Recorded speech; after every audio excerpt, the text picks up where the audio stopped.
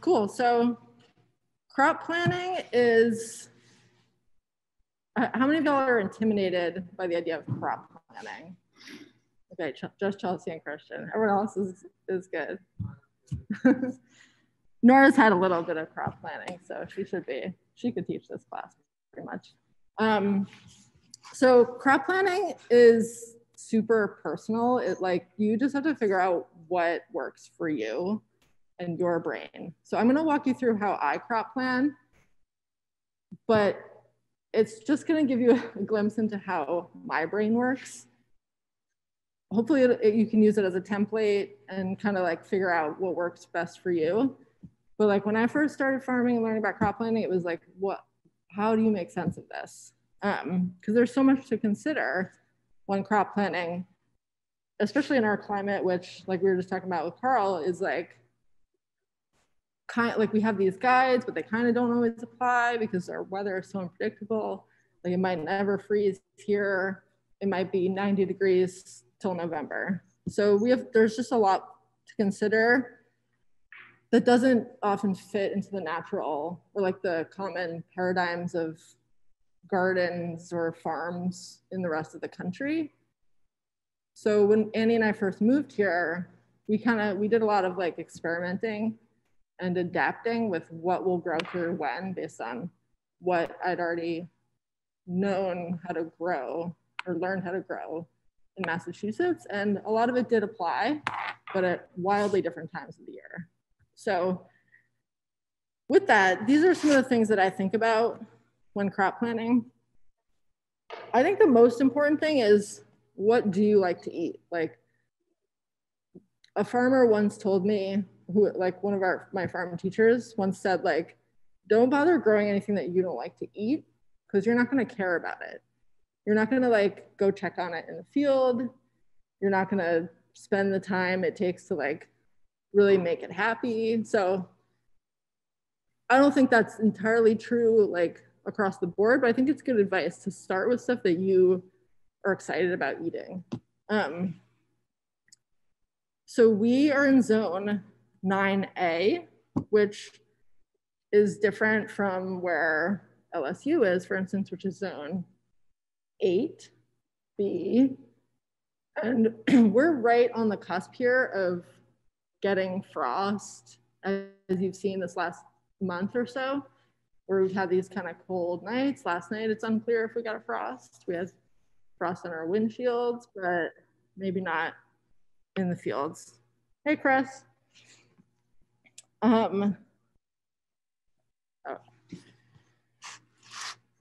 So, you kind of just know like your farm, know where you're at, what your weather's like. If you have extreme weather that you know is going to happen, like if you know you're going to get a frost, factor that in. If you like, I kind of operate under the assumption that we are not going to get a deep frost, and we'll deal with it if we do, because we're that close to the borderline of will we, won't we. Another thing to consider, definitely, what do your customers like to eat? Like, do you want to grow things that people already know, people are already excited about, which might also be already pretty saturated at the market, but you won't have to do that education of like, what's a kohlrabi or what's a parsnip? We were talking about parsnips the other day. I've never seen anyone grow parsnips here. Have you, Marcus? Parsnips? Has anyone ever grown parsnips here? Yeah. So just like think about, the market relevance and also the cultural relevance of what you're trying to grow. Like up in Massachusetts, our customers they weren't really familiar with collard greens or turnip greens or okra. Like those things never sold at market because people just aren't familiar. But down here, like we couldn't grow enough collard greens and turnip greens. So just, kind of be aware of your market, your region. So then getting into the kind of, the kind of logistical details of growing is, are you gonna direct seed most of your crops? You know, like we have our jang, it's beautiful, but not everything we grow would make sense to direct seed, as amazing as that would be. Or are we gonna transplant it? If you're gonna transplant it, you gotta think about seed starting. Are you gonna have a greenhouse space, or just like a really sunny window here, because you can kind of start stuff here and move it outside sooner than you might in the north, where it's truly gonna really influence the growing pattern of a crop when it's going out into like 30-degree temperatures. But here, you know, you can, if you get it in the sun, if you get it going, put it in the sun, it's really not that different between our greenhouse inside and our greenhouse outside when the ends are open. You know what I mean? Like, if that makes sense. So we don't have to think as much about heat here, about insulation. Like it's a little more forgiving, where we might be able to, how and where we might be able to start our seeds. But you also don't have to start your own seeds. You can buy transplants in, like we bought parsley, celeriac, sage. We bought these things that we know we have a hard time growing from Banner Greenhouses, which is in North Carolina. And I like that, but shipping can be a real adventure. You never know how the plants are gonna show up. You know, they do their best saying to keep them upright, but we've definitely had issues where they've come upside down. Hundreds of plants have fallen out. It can be a kind of a nightmare. We do have a local nursery, Langridge, which is in Belchase. And so they're pretty close and convenient. They're not organically grown, so we are certified naturally grown. We have to consider that. We can really only use them if we don't have another alternative, or if we pretty explicitly say that they were not certified naturally grown. They were not grown using those methods. But they're a good backup. Like, if we have major crop failure, then I'll always kind of check their list to see what they have. Are we gonna be harvesting this crop just once and that's it? Or are we gonna do multiple harvests, like of our bunching greens, where the plant just kind of hangs out there and we go and we harvest when it's big, or like our parsley, stuff like that? If we are gonna just harvest it once, is it gonna be just once? Like a lot of our kind of storage crops, like we do like 2 big seedings of carrots in the fall, and then we just get them all out at once. But in the spring, we're gonna do successions of carrots, where we're gonna do them every 2 weeks. So you wanna be thinking about these things, because, you know, when I first started farming, it was kind of news to me that like you have to constantly be planting stuff. You know, I think a lot of gardeners who are just starting out, when they ask me questions, it's always like, well, what should I plant? Or like this died, what do I do? And it was like, well, you've got to grow more of it. Like our stuff dies too, but we've got the next one coming. So it's kind of like, oh, you kind of have to like be planting throughout the whole season if you want a truly diversified farm.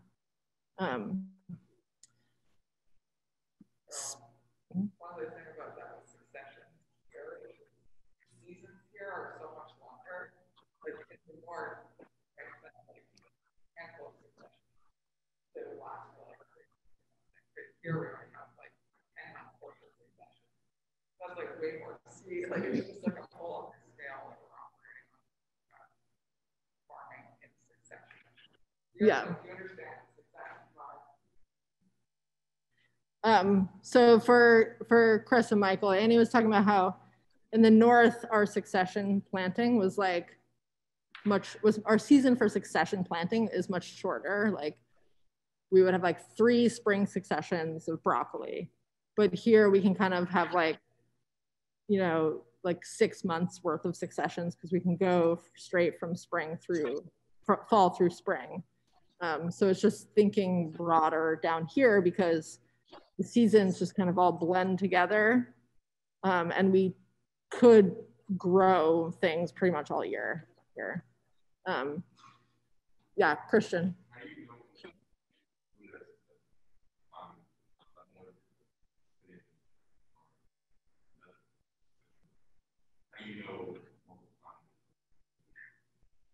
Yeah. So Christian is asking, how do you know how much time to put in between successions?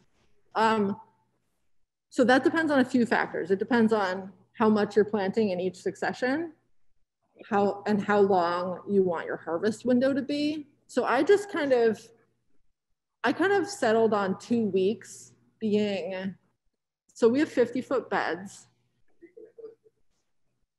I mean, I'll go through it a little bit, but yeah, so I'll give you a short answer now, which is you kind of have to think about like your harvest window and how much you're growing, and kind of like just estimate how much you'll need before you get to the next one. But we'll go through kind of the more details of that.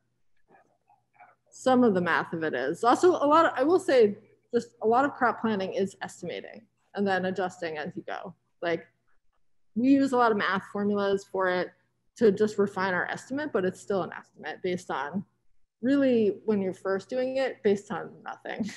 Based on like, if you've done market research, maybe if you've talked to other growers, yes, if you've looked at the LSU planting guide, sure, but it's just a lot of like educated or uneducated guessing. Okay, so and then days to maturity is something else that you consider when considering your calendar. When do you want to start harvesting something? Like when is the first market? Then you back up with your days to maturity. But those are kind of just general questions that I think about when crop planning. So now I'm going to walk you through our crop plan and all the many pieces of it.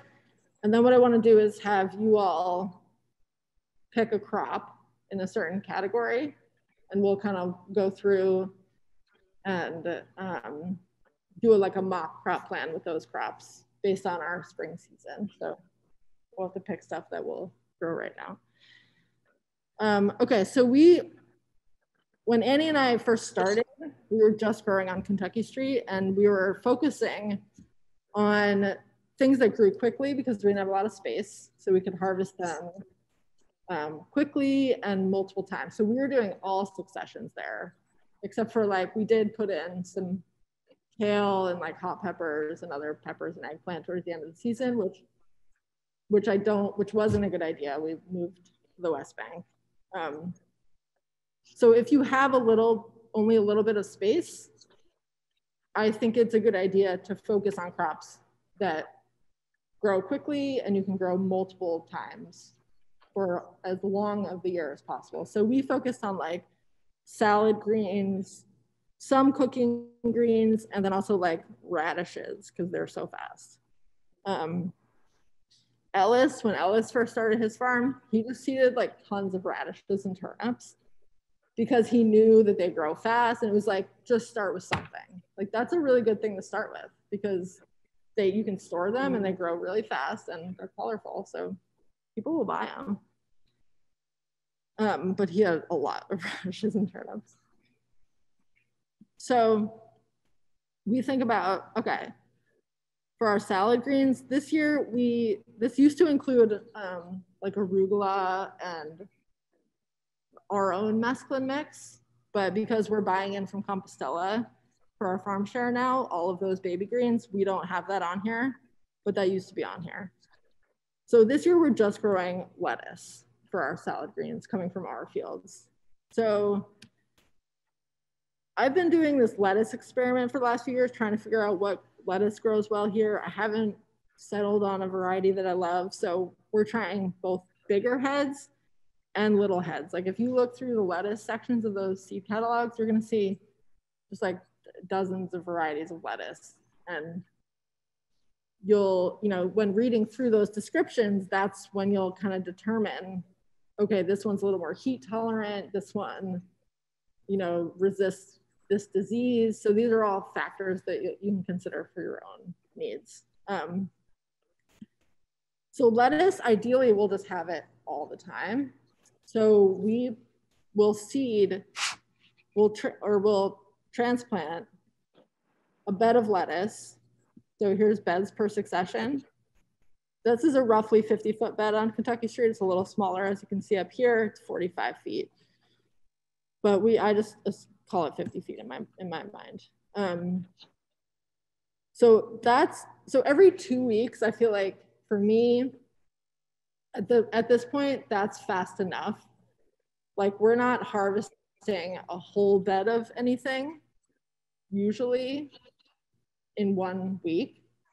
So for me, like, you could seed something every single week, but that's also a lot of work. I feel like for our needs, we've gotten to a point where we can do things every 2 weeks and get the same benefit as if we were doing it every week, like get the same quantity.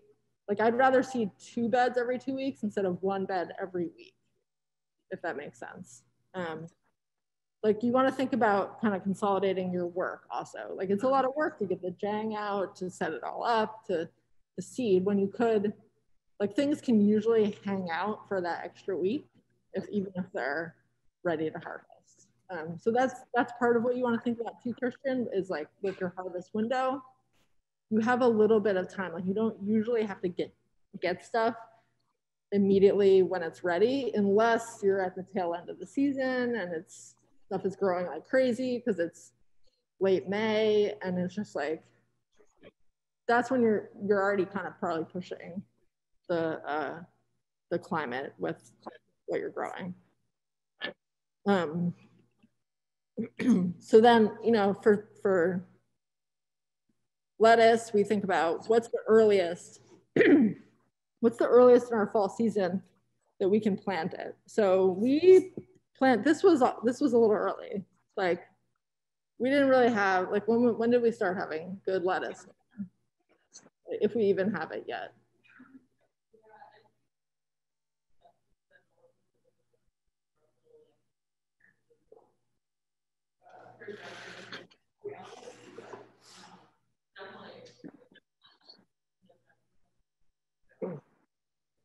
Yeah.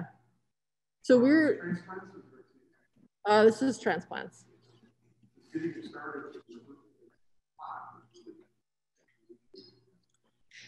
Yeah, and we had, our greenhouse is pretty shady.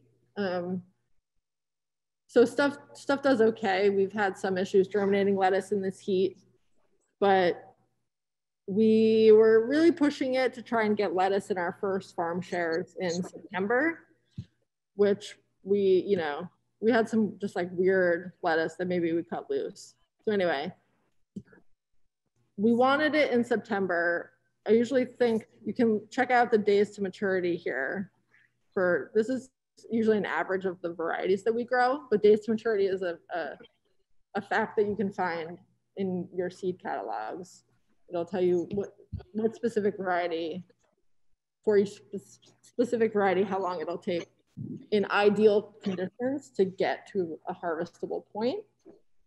Is that from seeding? It depends. It'll usually say if it's from seeding or transplanting.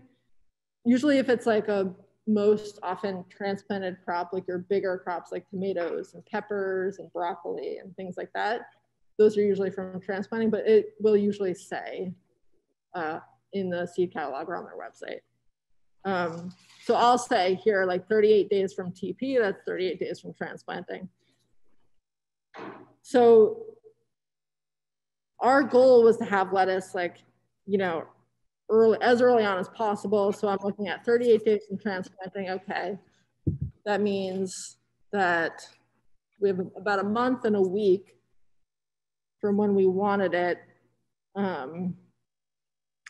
where we have to think about putting it in the ground. Yeah, Michael, do you have a question? No, I don't. No. Okay. So, but realistically, like, we're not going to be doing anything in early to mid-July. Like, this was even an experiment in pushing it We had Nora start some seeds in late July, trying to get a jump on stuff. Some stuff did okay. Most of it really struggled in the heat. So you kind of have to work backwards. So like this, honestly, probably we projected putting it in the ground August 24th, which means we were hoping to have it ready by late September, early October, which even was still too hot. I usually estimate that things are in our greenhouse for 4 weeks if they are in your traditional plug trays. That doesn't always exactly work out, but like, I'm not trying to predict exact dates. So it's good enough. It's worked well enough for our planning purposes. We just kind of plant things as they're ready to go without having them projected like needs to be in the ground by date. It's different for paper pot transplanting. It's much shorter, but I'm not going to talk about paper pot because it's kind of a specialty tool that changes all of the crop planning. So anyway, you can kind of see we're working backwards from kind of when we want it, or we're working forwards from when are we starting our season?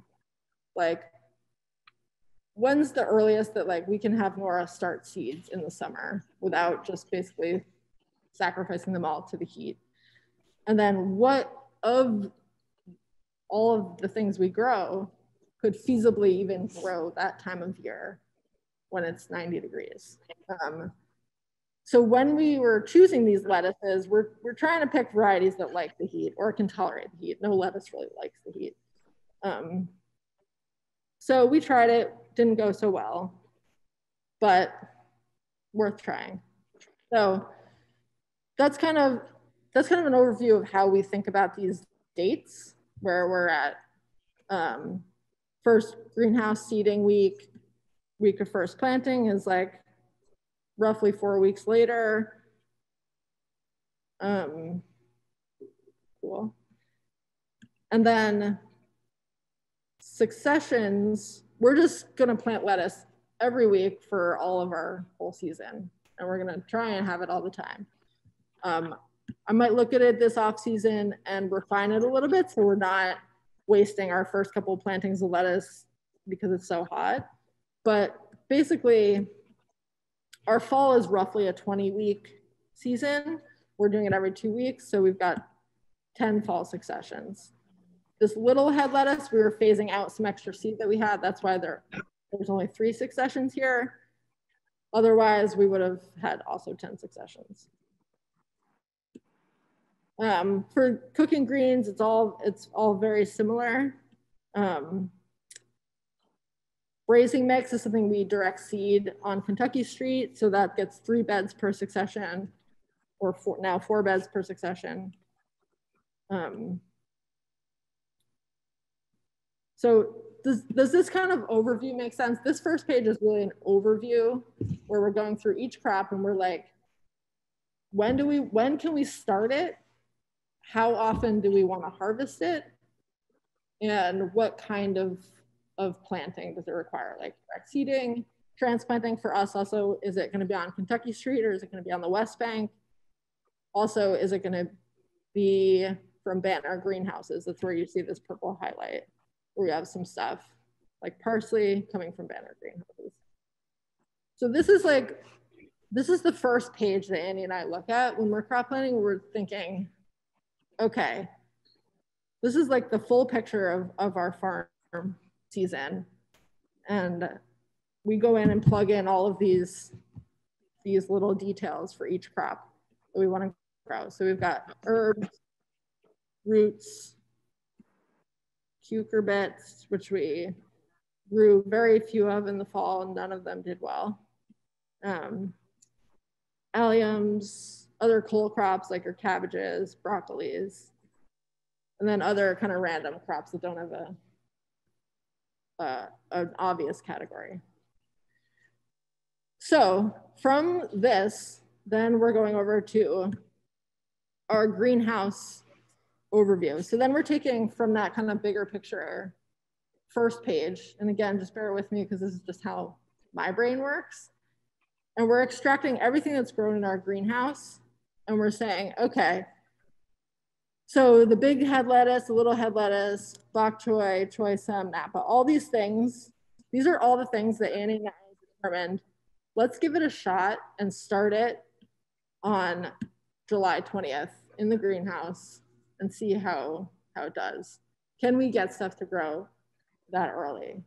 And we did. Like this, you know, this kale that Nora seeded the week of July 20th, that's the dino kale that's out in our fields right now.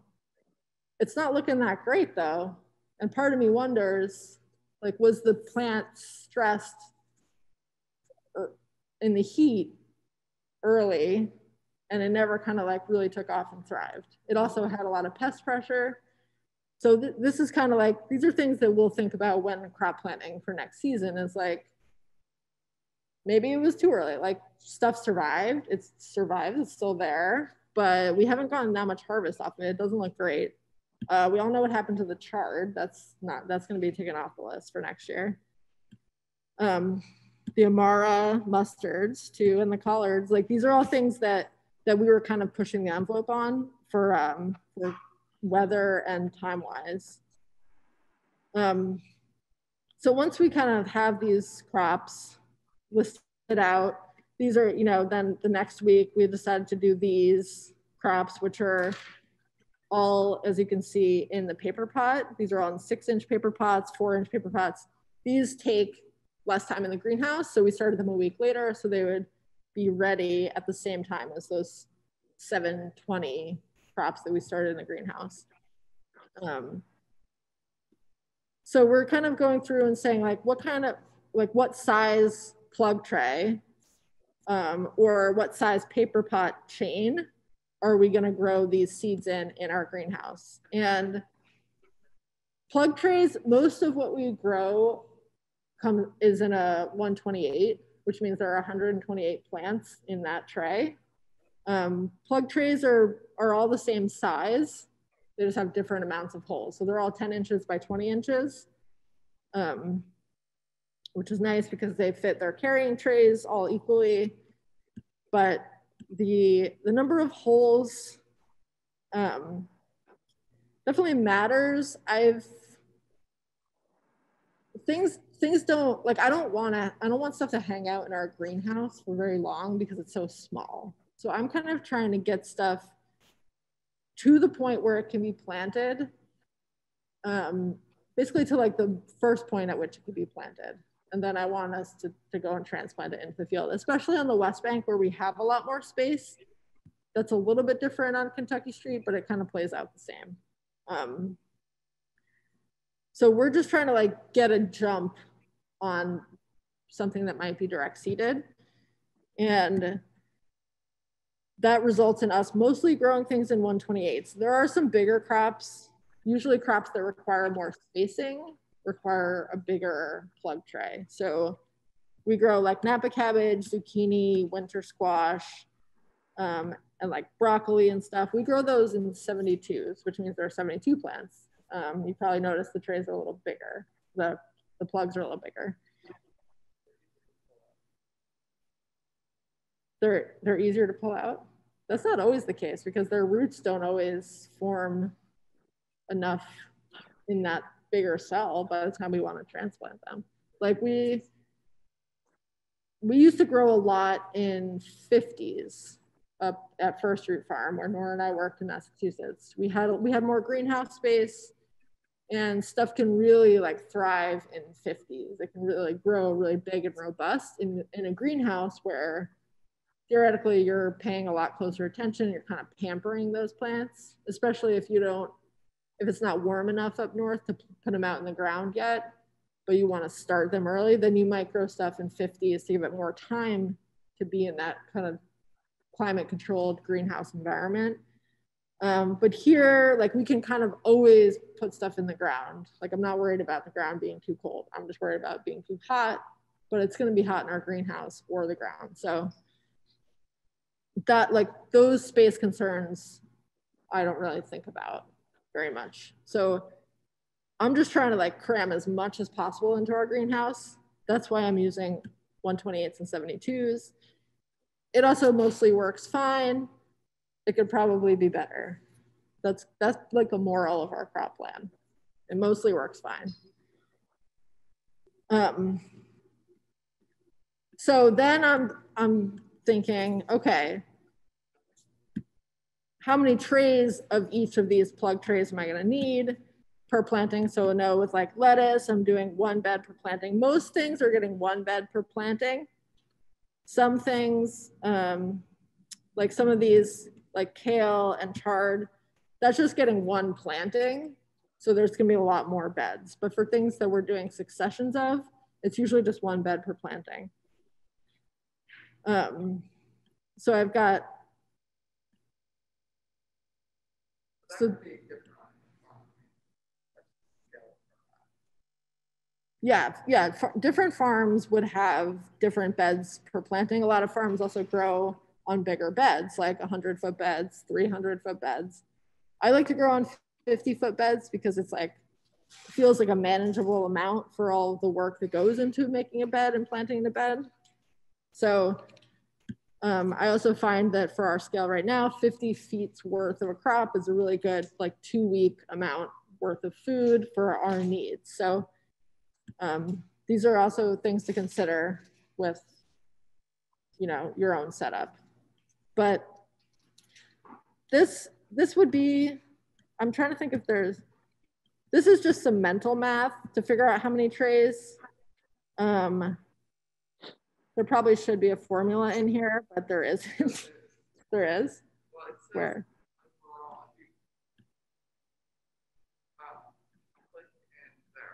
Where, here? Total bed per planting? Yeah. It has a formula. It says overall. So it's on the other. It's from the other page. Okay. This is probably Annie setting up formulas here, so Annie might have to explain the formulas. But anyway, this is also, so this is a little more insight into my brain than maybe is gonna make sense. But like, if you, okay, so say you wanna plant lettuce, a 50-foot bed of lettuce at 4 rows per bed, spacing at 12 inches. So how many plants is that? 4 rows, 12 inches, 50 feet. 200 plants. 200 plants. Thank you, Michael, and other people who did mental math. So 200 plants. But we know we're working with this constraint of 128 cells. I don't like to seed partial trays if we don't have to. Like if you're gonna take up that space in the greenhouse, like I want that whole tray to have seeds in it. I want to be growing plants in as much space as possible. So I'm not gonna grow, and I'm not gonna grow a 72 and a 128, which would equal 200, but that space I want. I said I hate the food that I ate last night because it got me feeling oof today. Yeah.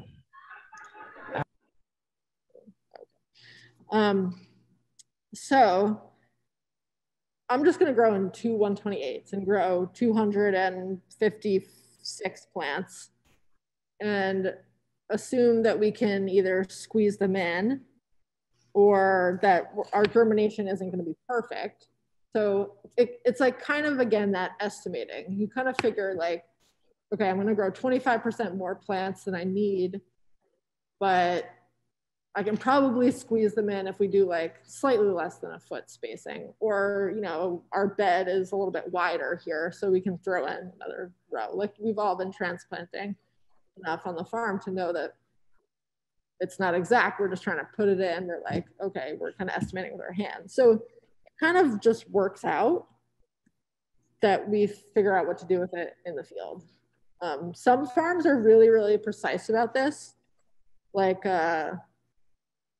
Laura, who Nora and I worked with in Massachusetts, she was a lot more precise about this and a lot more precise about like where things were going and exactly how many plants. And that's another way to do it. But for us, I'm kind of a little more like, we'll deal with it. Is there a reach, like, if you're more mechanized,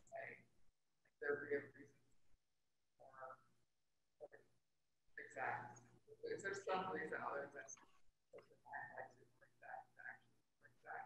than Annie's asking if we were more mechanized, would it be more important to be more exact?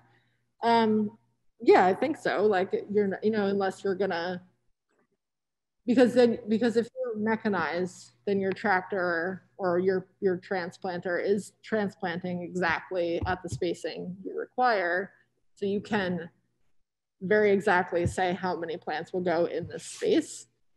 So then you'll just have to manually deal with whatever's left. So if you don't want to have to deal with that, that's fine. I don't mind. Like, I'm also happy to like give plants to someone else if we have a handful left. So it's just like, I'd rather not do that work on the front end. I'd rather do that work on the back end of dealing with extra plants and just dealing with it in real time, determining, okay, we can fit them in here. Does that make sense, people? So this is our greenhouse overview. And we know from page 1 that we're doing lettuce every 2 weeks, and we're doing 10 fall successions. So every 2 weeks, 10 fall successions. So then when we go to the overview, we've now figured out our plant tray size, number of trays per planting based on our rows per bed, spacing, and total beds. The germination temp is just, that's just kind of good to know what kind of weather it likes. We don't really use that at this point. I would like to get more precise about germinating, but anyway, you can kind of ignore this column for now.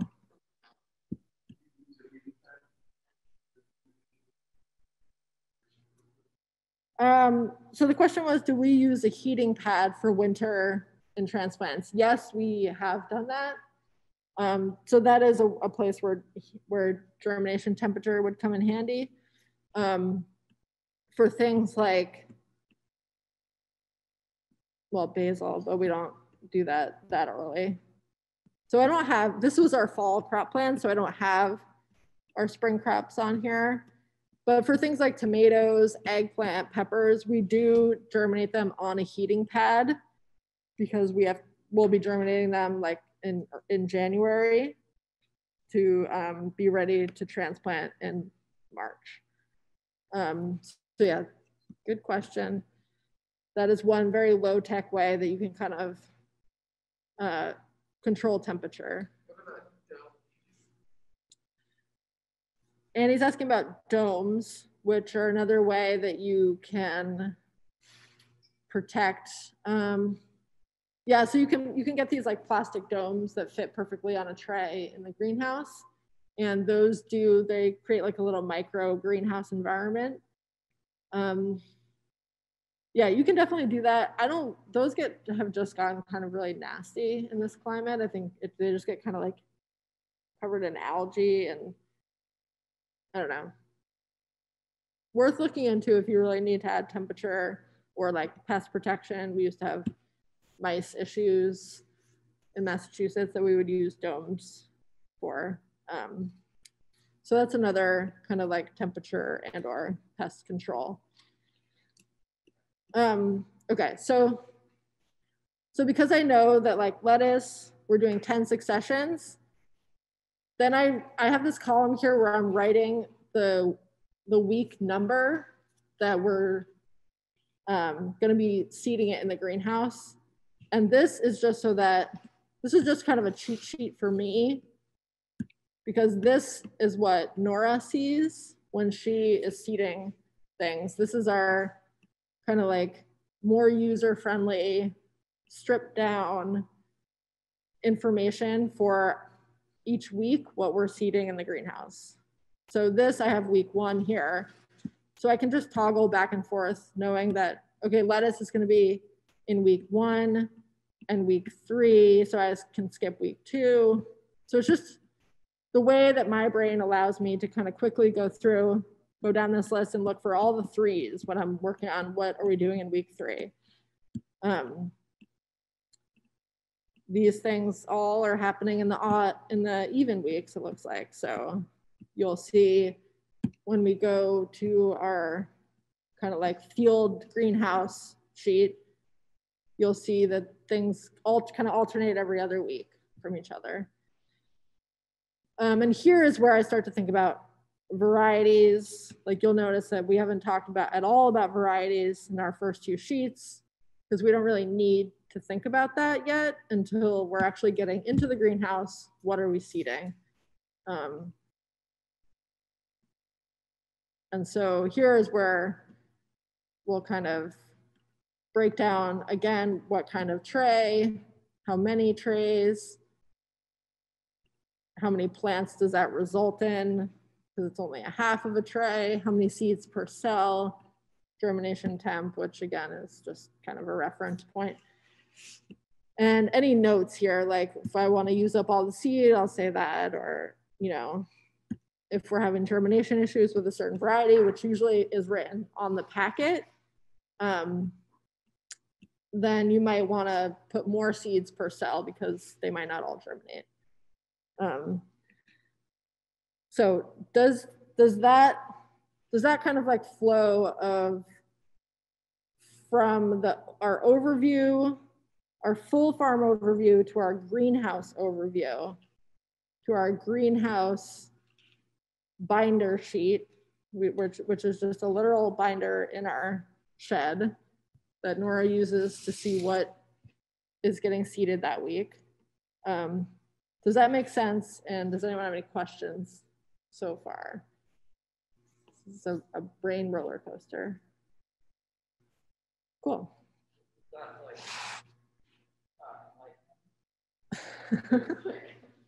Some sort of process behind it. Is it enlightening or is it darkening? I have a question.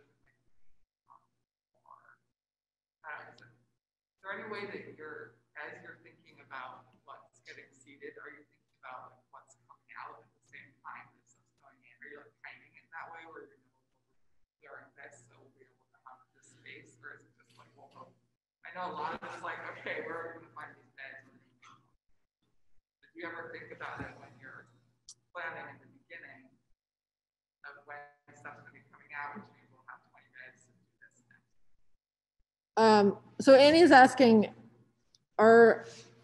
when thinking about what to seed or what to plant, are we referencing it against what's coming out of the field? Like, are we planning, okay, these are going to be in the field for this long, therefore at this point in time we can have these things ready to go? The answer is yes and no.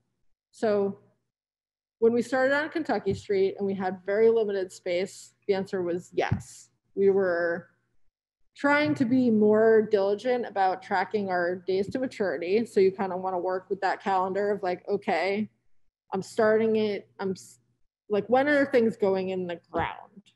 Was what we were thinking about most on Kentucky Street. And then how long will they be in the ground? And so then we kind of looked at our crop map to see how many beds we had and kind of we did a rough estimate of like, okay, if we plant 5 beds every 2 weeks and they take 30 days, then, you know, in week 1, we have 5 beds. In week 3, we have 10 beds. In week 5, we have 15 beds. By week 5, we should be harvesting what's in from week 1, those 5 beds. So we did do a little bit of that when planning on Kentucky Street. And I recommend if you have a space constraint, then you kind of have to do that.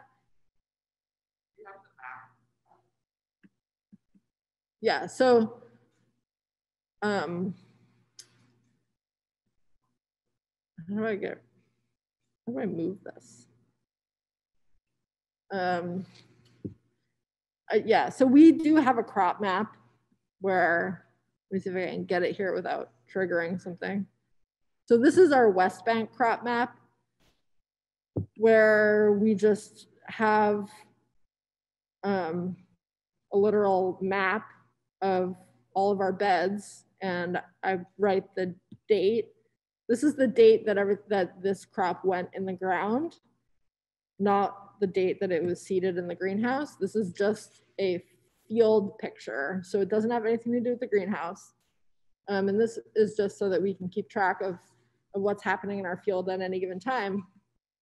These dates are harvest dates. So this is the first harvest. So Monday was the first day that I harvested this crop of broccoli.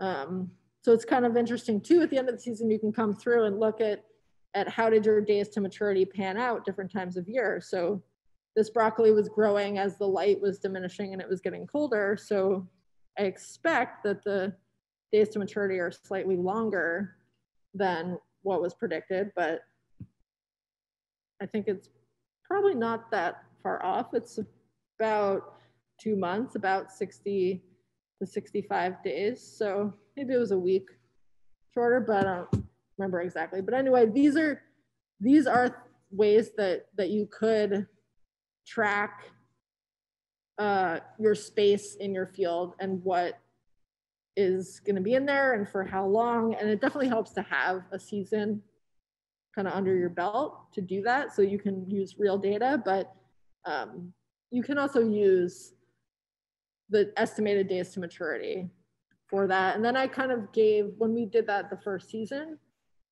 I think I gave like a 3-week buffer. So like 2-week harvest buffer plus a week of uncertainty around how well would that crop grow. So it is, yeah, you know. Then on the West Bank, we also time for that. We tarp during the like top time. Yeah, so Annie was saying we also give time on the West Bank for tarping, which is how we turn beds over out there for the most part.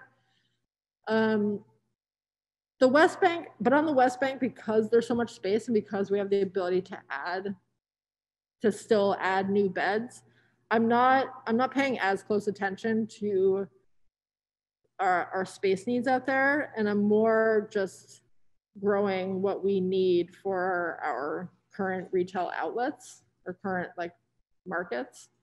And kind of knowing that we'll expand as we go. And also this crop plan, like we do this at the beginning of every season, and we inevitably go back and change it constantly throughout the year. Like I've given Nora like 4 or 5 versions of like what we need to be seeding in the greenhouse. I've changed our direct seeding schedule 3 or 4 times this fall. Last year when the pandemic hit, we basically did a whole new crop plan to grow more food because the demand was so crazy. We also and we cut out our baby greens in the middle of the season because we stopped going to the farmer's market and started buying baby greens in for our farm share and use that space to grow other things on Kentucky Street, which is where we have been growing most of our baby greens. So the crop plan like should be this kind of like living document that gets updated. Ideally, we'll get to a point where we don't have to constantly change it and we can kind of just use what we did last season and maybe tweak it a little bit. Like that's the real sweet spot that we're all going for. But we're still in a pretty young, pretty experimental phase of our farm. So we're constantly trying new things and then untrying them the next year when they don't work.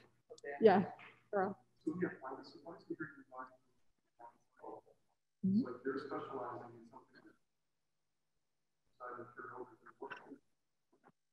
Thinking of the economics of it, let them find the items that you have a lot of land. You had everything like 5 years from now, I said, no, we can do all of it. Yeah. So what's the thought? So the question was what was kind of like reasoning or thought process and economic reasoning behind cutting out our baby greens in the spring and just sourcing from Compostela Farm, who specializes in baby greens and salad mixes. So the reasoning behind that was because all of our infrastructure for processing baby greens is on Kentucky Street, where we do have really limited space. And Kentucky Street is also the only spot right now where we can use the paper pot transplanter. And there are other things that are just better grown on Kentucky Street because of processing facilities. So we increased our braising mix, which is kind of like a salad mix, but bigger. And we also increased some of the like other kind of like specialty cooking greens that we could grow in succession, like some of the like komatsuna. We tried choy some on Kentucky Street. So it freed, the decision was to free up space to grow more specialty things. Another thing that we were still sort of limited, maybe we could do like 50 to 100 bags or something off of Kentucky Street. Yeah, like so we were able to expand the whole number of shares that we were selling. We were able to like quadruple that. We wouldn't have been able to do right. Are they purchasing it from you? Compostela? No, they're just supplying. No, they just supply. They lost their sales up. They were all restaurants. So it was also like we wanted to provide business for our food. So yeah. And they sell it to us in bulk, and then yeah.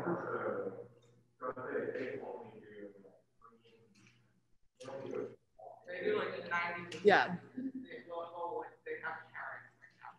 Yeah. They'll do like baby greens, carrots, radicchio, yeah, beets. But they do like large quantities of very few crops.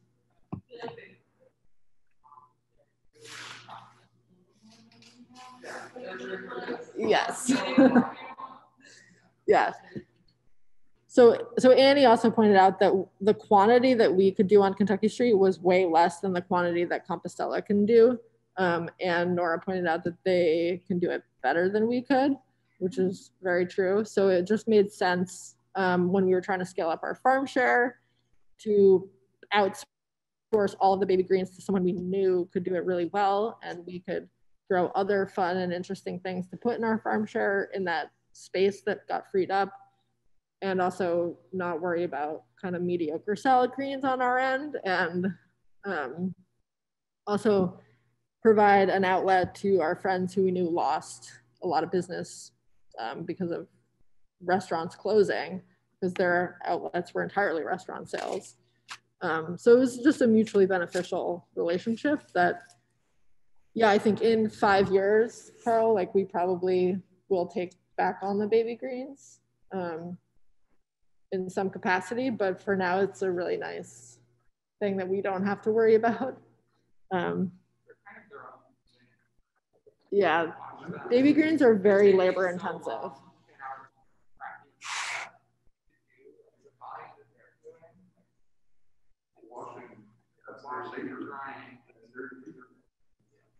Yeah. Yeah, washing is, so washing and processing baby greens is not something that we miss at the moment. Okay, cool. So that's our greenhouse. That's our greenhouse process for like planning for our greenhouse. It's very similar for our direct seeding overview. It's actually a little simpler because you don't have all the like tray issues. So we use just a Jang seeder. We don't use other seeders at the moment. And again, we have our week that we're starting. So we start this much later. We started the greenhouse in July, but we start the direct seeding in August because it's usually shorter days to maturity from seed to harvest for things that go directly in the ground, at least the way that we do it. And again, we think about some of these in bed details, like how many rows per bed. This actually is 6 rows for not braising, but for everything on the West Bank because our beds are bigger. And then I do the same thing where I break up my weeks so that I can translate that into this, which is what everyone sees when I say, okay, who wants to seed? We have this folder with this sheet in it, and you see what variety. We have a Tupperware full of seeds. how many beds, how many rows, which roller, etc. These are all, this is all Jang specific details that make sense when you are working with the Jang, but don't make sense here. Cheryl, what was that note about removing a felt pad that was all the way on the right side? Yes. So that's a Jang note. There's like a little felt pad that guides seeds down to like the foot of the hopper. And I was reading some things. This is for beets. Yeah, we've actually stopped direct seeding beets because we had such bad germination. I might try it again, but one of the notes that I saw was that some people remove that felt pad to create more, like less friction because the beets are a bigger seed. So it's just a Jang, like a cedar specific note that I learned that I'm not sure made much of a difference for us. But anyway, so then how do you, so once you just, yeah, so maybe Annie actually wants to talk about our seed order. So now when you like figure out what do you want to grow, how much there and all that good stuff, then you kind of have to translate that into, okay, how many seeds should I buy to do that?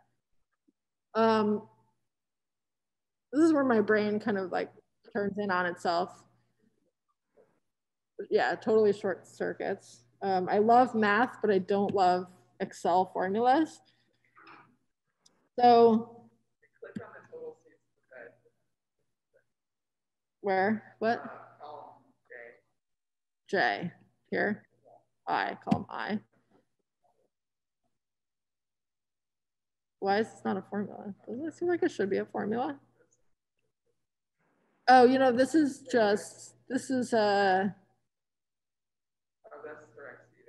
no, this is transplanted stuff. So this is just based on trays. Total seed needs, this is a formula. Okay, so we'll just walk through this for a few minutes. So first we do a seed inventory where we figure out what do we already have, because we usually have seeds left over.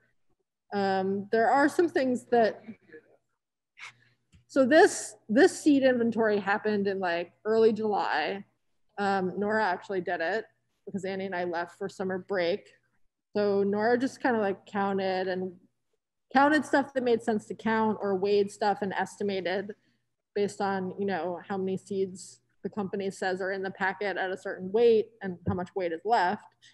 So I like to use up the seed we have. To, you know, seed does go bad.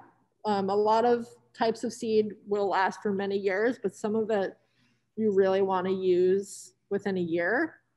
So Johnny's in particular does a pelleted seed, which is a clay coating over the seed that helps with moisture retention and even germination. And so pretty much all of our lettuce, especially because I don't know if anyone has ever planted straight lettuce seed, but lettuce seed is just like very, very fine and very light and very tedious to plant.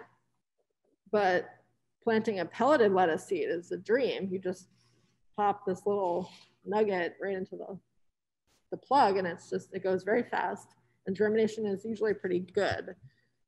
It is more expensive than the bare seed, but I think the labor saving is worth it. But the pelleted seed only lasts for a year, and it really only lasts for a year. Like we've seen issues, I feel like even at 10, 11 months, Nora, with just really crappy germination. So I'd say maybe our climate is less hospitable even keeping it in our closet in our house. Our closet gets hot and it gets cold. So I want to use it within like 6 to 8 months. So I'm always kind of like checking in on how much seed do we have. I'd rather under order than over order.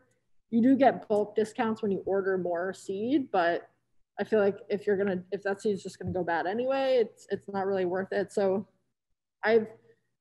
this is also one of the lean farming principles that has been all the buzz around town the last few years, is like not over ordering supplies because you can, or because to like save a little bit, because storage is a cost. And a lot of that stuff ends up getting forgotten about or going bad anyway, but that's a whole other conversation. But anyway, like I suggest get the seed quantity that you know you'll use in the next 6 months. That's kind of our philosophy. Like I'm also always ordering new things from seed companies, or, you know, because the crop plan is always changing. I know I'm always going to have an opportunity to tack on some more seeds if I need to. So this is we have our have column. We have our, let's get away from lettuce. Think about something else more exciting, like spinach. No, spinach isn't exciting because it doesn't do well for us. I don't know, what's exciting? Okay, salad radish is kind of fun because radish seeds do kind of last forever. And I don't know why, but we just have so many radish seeds, and they've all fallen out of their packets, and they're all just in a giant Ziploc bag. And I think we're almost done with them, but radish is something that, like, we're constantly seeding radish. We seed radish every 2 weeks from August until May, basically. So I know but even knowing that, I'm still not going to buy like 20 pounds of radish seed, because our varieties might change. I might, discover something else. So I buy like a pound at a time. But we're doing one succession every 2 weeks. So 10 successions of one bed each. So that's a total of 10 beds for our fall season, which we've just finished. Or maybe we'll seed radish next week. That'll be our last seeding. Rows per bed. I don't know why this isn't here. We'll do 6 rows per bed, 50 feet. I think, I didn't fill this in because we have enough radish seed and I didn't actually need to order more, but so seeds per foot. This is a fun one for a direct seeded crop.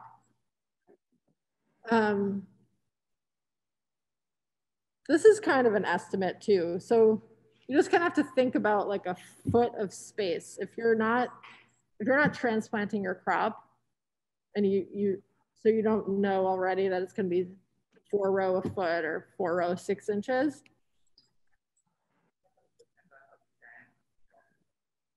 Well, this number is gonna right. So Annie asked, isn't this just determined by the Jang?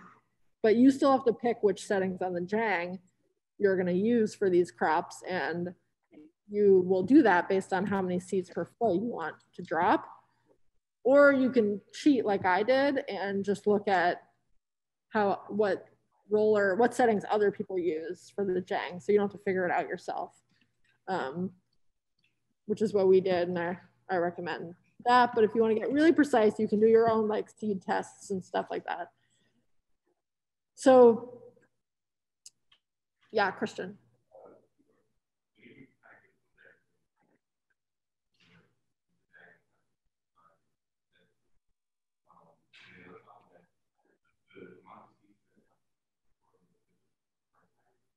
The brush. So what the first question was, where do you get that? Okay, so Christian was asking, where do you get the information about what other people use, what other settings people use for the Jang seeder? And does the amount of seeds dropped per foot correlate to the brush height on the Jang, which is a little brush that does regulate how much seed goes into the roller that drops the seed. The answer to your second question about the brush, that is part of it. And then the roller itself, which roller setting you choose, which actual mechanism for dropping the seed. It has different hole sizes, so that also affects how much seed gets dropped. That's why we're always kind of tweaking the brush, because we were noticing that our turnip seeds was coming out maybe a little heavy. So that's why we put it down a little lower. That can be one pretty easy way to tweak it. But if you're wildly off, then you might just need to change your roller. Where I learned, where the Jang settings that I use came from Ben Hartman, who is a farmer in Indiana. He wrote the Lean Farm Guide to Growing Vegetables, which I think is his second book. His first book was The Lean Farm. And the Lean Farm Guide to Growing Vegetables has a lot of this really good info in it, which I think you can also find just online, looking up like Johnny's seed company also has recommended rollers for which crops, but some of those crops have multiple roller recommendations, and they don't really explain like why they would have like 4 different recommendations for beets. So I'm always trying to find a farm that grows in a style that I am trying to like emulate in a way, or that feels relatively comparable to what we're doing, and see what are they using.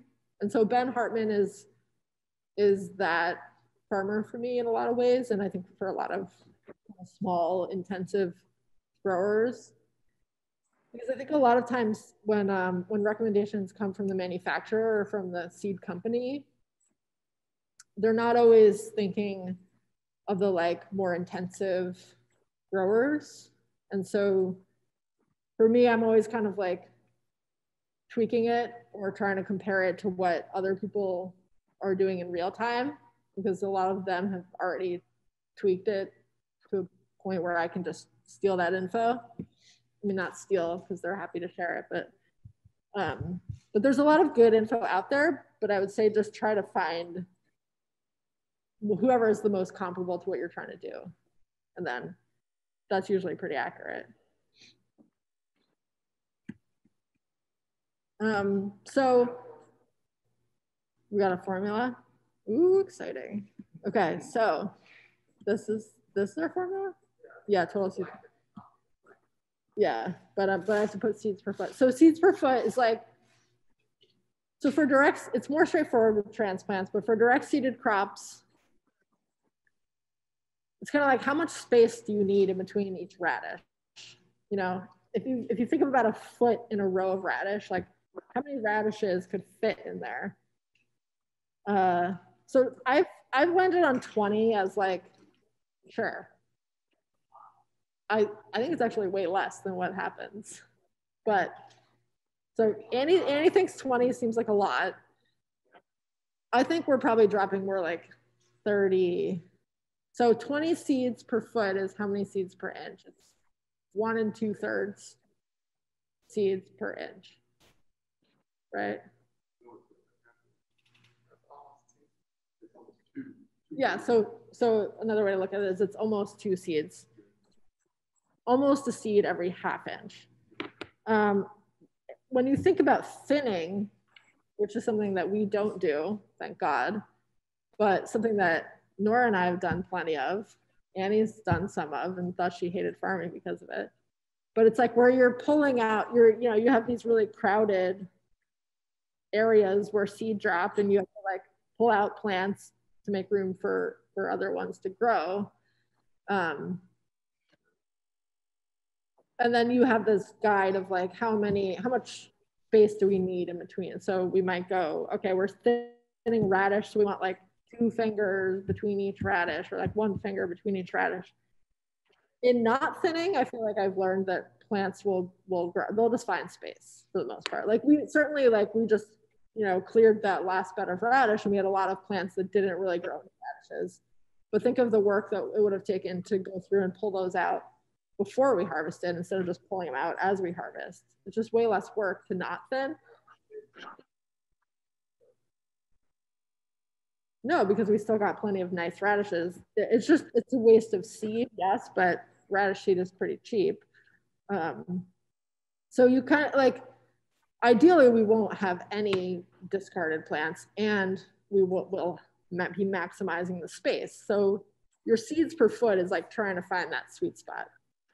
I don't know that any one farmer has perfected growing, like maximizing the space without having a thin and without having like any plants that you're tossing into the aisle because they didn't develop into a radish or whatever. I think that's kind of an impossible goal. It's also so dependent on like other factors, you know, the contours of the bed make a difference. Did it rain? Makes a difference, you know, windbreak.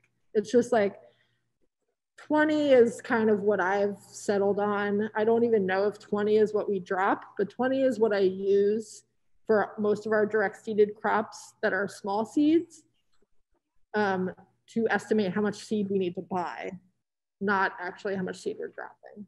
And I feel like that works out fairly well. So if we put 20 in here, and then we copy this, that means we need 6,000 seeds per bed, which means that we need 6,000 seeds per succession because we're only doing one bed per succession, which means that for this season, 10 successions, we need 60,000 seeds.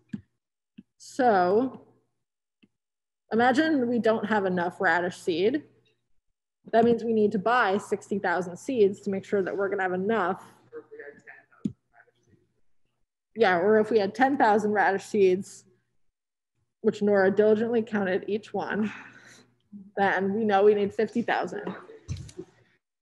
So if you look at, so then what I would do, which you all could do in your catalog, is you find radishes. So I'm gonna go to Johnny's website and see what kind of quantities our radishes come in. So what we grow Shunkyo radish, one of our varieties. Beautiful long radishes. So they sell them in weight quantity. So we need what? We need 60,000 seeds. And what do they say? They say that a pound averages 53,900 seeds. Cool. So let's get a pound.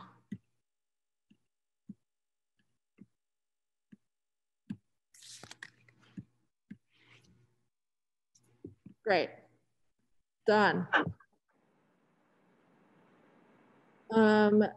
Sometimes you have to do some really fun math because Fedco, which is a popular seed company in Maine that a lot of New England growers really like, they measure everything in grams. So there's a lot of fun conversion that happens there. But anyway, how do I get? I just want to move this. Oh, there we go. Okay. So let's see, total seed to buy. We're gonna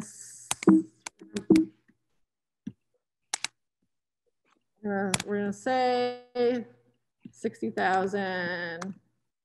So let's see, if we're just growing Shunkyo, put Shunkyo, source from Johnny's, 1 pound. What was that? 53,900. Cool, we'll have 6,100 seeds left over.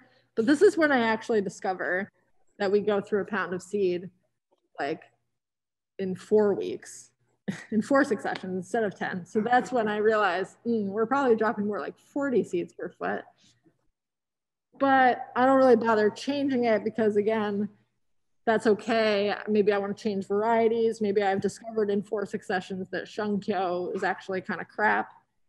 And I want to try cherry red radish instead.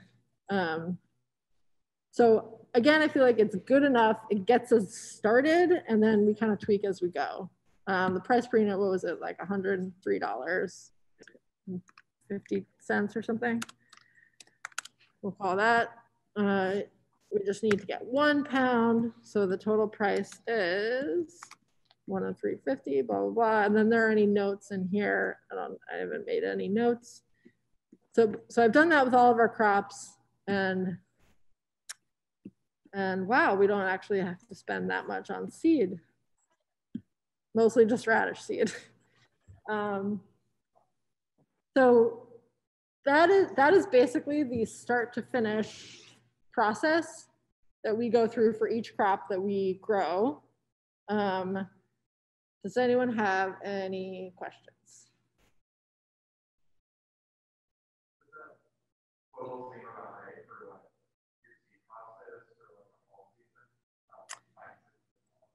No.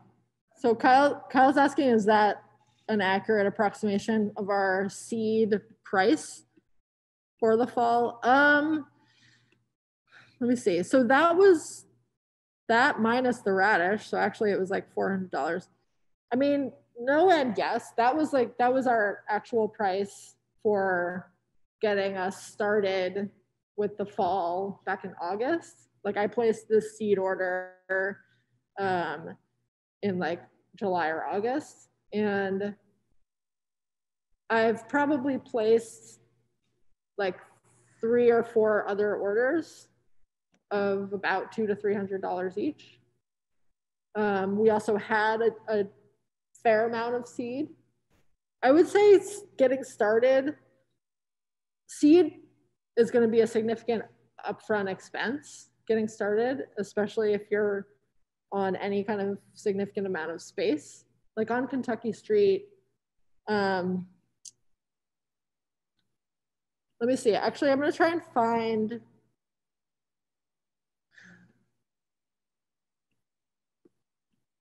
the crop plan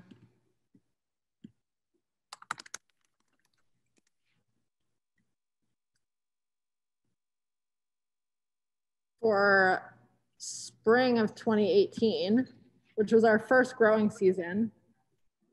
What? Throwback, seed order. What did we?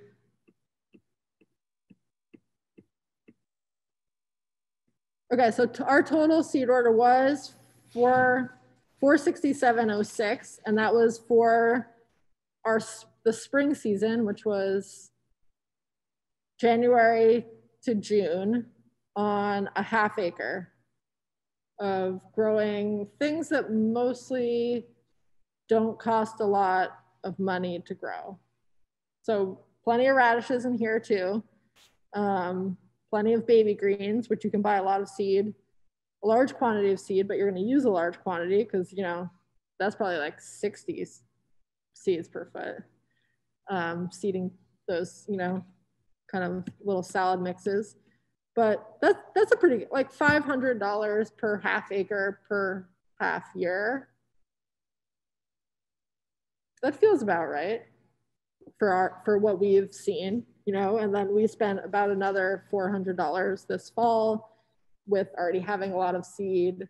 We're growing on more than a ½ acre, but it also was only the first step in what proved to be many more seed orders this fall, and is kind of every few months we're placing seed orders. Like I just placed one yesterday for more Salanova, which is our lettuce seed.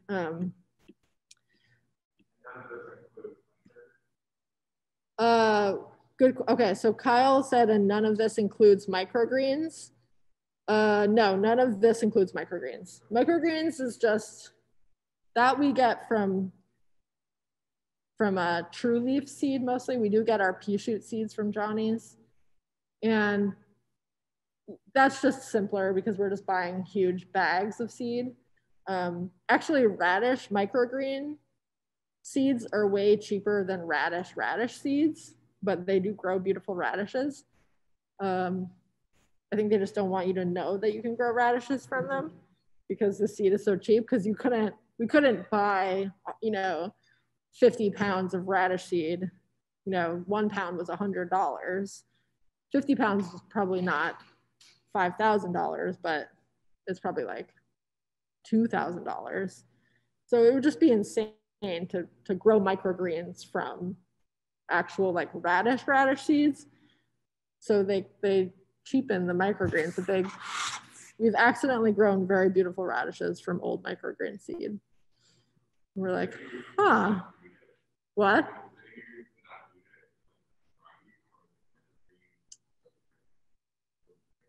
Um, Did you see any of the radishes that were from Christian asked if, is there any reason not to do that? Like, are there fewer varieties or what? Just to use radish microgreen seed. There are not as many varieties, but there's no reason that I can think of not to do it.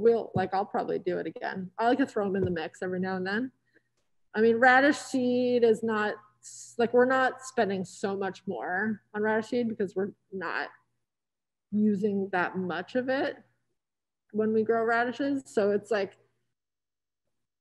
it's tempting to just use the microgreens, but yeah, we don't get all the varieties we like.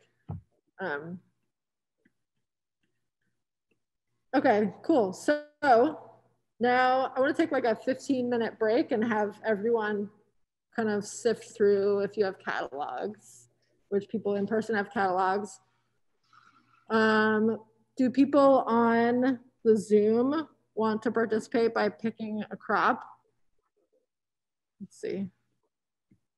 Where are people on Zoom? I have the Johnny's website open in another tab with you guys, so I've been kind of like browsing things as we go along. Cool. So what's the goal of picking a crop here? What are we trying to do? Okay, so my thought was that now I have this empty crop plan. So my thought was that people could go through and pick a variety of a certain category of a crop. And then we could kind of go through and mock crop plan for at least some of them. So Michael, do you want to pick a salad green? Sure, I'll do this Muir lettuce, this heat resistant Muir. Well, we're gonna take a break, so you can no spoilers. No. tell me in 10-15 minutes. Gotcha. Muir is a good choice, but browse some other ones and see if there's anything else that looks good. Okay. Okay, so you're gonna do a salad green. Christian, do you want to do a cooking green? So something that something fun and bunchable maybe, or really anything. Let's see, how many people do we have? We have 3 more people with roots. Chelsea, do you want to pick a root? So something fun. Nora, do you want to pick a cucurbit? Kyle, do you want to pick a random crop? So something that doesn't fit into the other categories, like okra or fennel or, actually, yeah, let's pick those. That's not on here. Yeah, just kidding, not dealer's choice. Yeah, do you want to pick a nightshade? It's like an eggplant or pepper. Don't do tomatoes. I'm not going to get into tomatoes because we're not going to grow them and they're a pain. Does everyone pick their crop? You still working, Kyle? You're not going to be first, so you can use a little time. Also, I forgot to mention this this LSU planting guide that I gave y'all. Michael, you can get this online. Just if you look up like LSU vegetable planting guide. I have it. This is kind of like the rough. So this has this cultural recommendations page. This has the recommendations for when you should plant what in Louisiana. And we're in South Louisiana. We're south of the lake, so we're warmer. So I kind of go 2 weeks sooner. And some of this, like Chinese cabbage, for instance, it's like our bok choys and Napa cabbages. That says you stop planting in October, pick up again in January, but we just go right through, and that's been fine. So like Carl was talking a little bit about this, about how they're tweaking this guide to be a little more accurate. We're all very excited about that. But this is a really good guide. Like when Annie and I first moved down here and had no idea how to adapt a Massachusetts planting calendar to Louisiana, this is just a really good guide to be like, oh, okay, like we plant peas in April, but you can plant peas here, English peas, not Southern peas, because they have very different seasons. Oh, okay, you plant those like fall through March or through February. So it's just a good reference point, basically is what I'm saying. I wouldn't use these dates exactly. I would also push the boundaries a little. We've got climate change. We are also in the southern part of the state. We have a little leeway there. Anyway, okay, so Michael, what did you pick? Muir? Okay, shockingly, I got the Muir lettuce. Surprise, surprise. And I got information on both the traditional seeds and also the pelleted seeds. Okay, cool. So why did you pick Muir? Heat resistance, mainly, and I've grown it before. Cool. Muir is one that we have been growing this fall, so great choice. It's done medium to bad for us. Oh. Okay. What do you think, Nora? Yeah. So what's the criticism there? Muir, I think it just hasn't done that great for us on Kentucky Street, but it, probably for a variety of reasons. Like, while it is more heat resistant, I think it still just like did not love the August, September weather. Mm-hmm. It didn't really thrive, but nothing that like it, I don't know. Do you think it did any better than the other lettuces? I mean, I think sometimes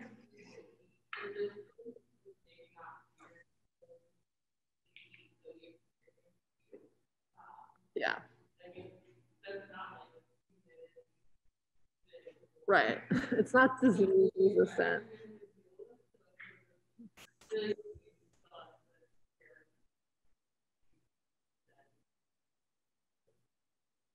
Yeah. Yeah, Nora was pointing out that heat resistance probably doesn't apply to our kind of heat. Right. Yeah.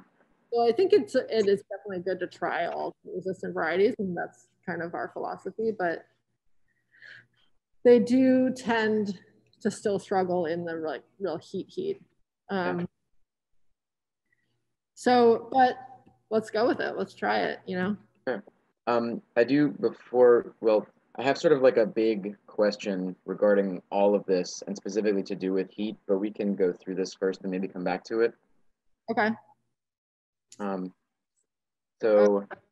Okay, so how many beds do you want to do per succession? Do you want to grow a lot of lettuce, or do you want to just like have it all the time? I'm imagining one bed per succession. Right, because I'm picturing sort of a smaller growing space. So 150-foot bed per succession so that I can have more space for other things.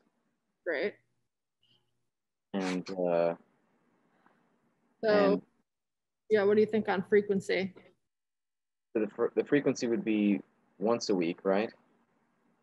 It could be once a week. I don't know that you would. We do twice, or we do once every 2 weeks because that's kind of enough for us. But if you want to focus on lettuce, you could definitely do once a week. A lot of growers do that. Okay. Yeah, I guess I was just thinking that with the days to maturity being kind of short, it would be. But let's say once every other week, and then potentially harvesting just a half a bed at a time. Yeah, that's half a bed each week for harvest. That's kind of what we do. For space reasons and also other reasons. So this is going into the spring. So we could do this. So our first greenhouse seeding week is not as big of a question mark as our last greenhouse seeding week, since it's going to be getting hotter. So right. I'll say now for, you know, I'll say 12/21 could be our first week of our first seeding, which would mean that our 4 weeks out would be our first planting. So let's see, 1, 2, 3, 4. So we can predict January 18th.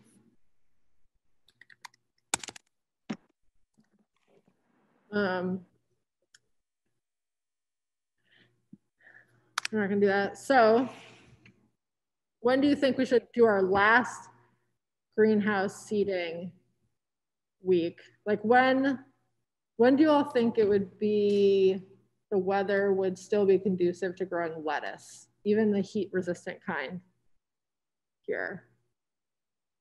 I think probably no later than end of March. Which is really cynical. Well, we're gonna push it a little more than March. So, well, so let's work backwards. Like, when do you think would be the realistic, like, last time we could be harvesting lettuce? Like, what we could do is look at our records. We could look at our like Harvey records, which is our farm share management, or we could look at our square records for when we went to markets. And we could see when is the last week that we had lettuce. If you're just starting out though, you could estimate. You could use the Louisiana Vegetable Planting Guide. Lettuce, according to LSU, should not be planted past January 31st. And this, I'm assuming, is from direct seeded. So that means that our last, according to LSU, our last greenhouse seeding should be on January 31st. But we're not gonna listen to LSU. Carl's shaking his head, don't listen to LSU. So we're gonna add at least a month to that, probably 2. So I think what we've been trying to push lettuce to the brink for all of our growing seasons, and our last plantings are never that great, but we still do it because we get something off of it.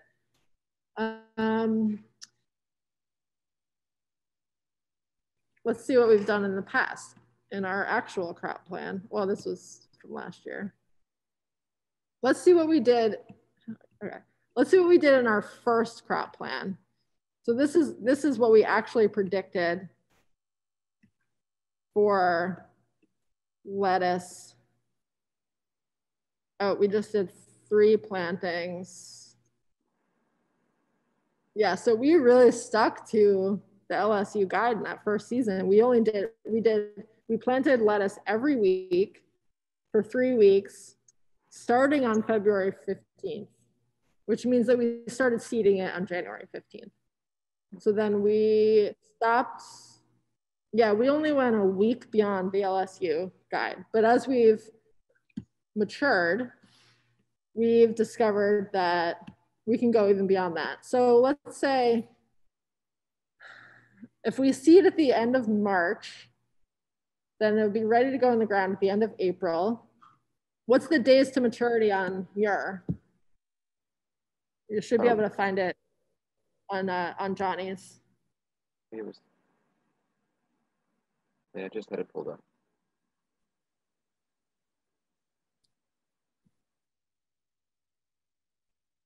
Huh? 50 days. You have it there. Okay, so Annie has it in the catalog. She says it's 50 days, but does it say from transplanting or from direct seeding? Okay, so that to me is from direct seeding, 50 days for a lettuce. They often will do direct seeded days to maturity for things like lettuce, because a lot of growers will direct seed lettuce. So then they say take off.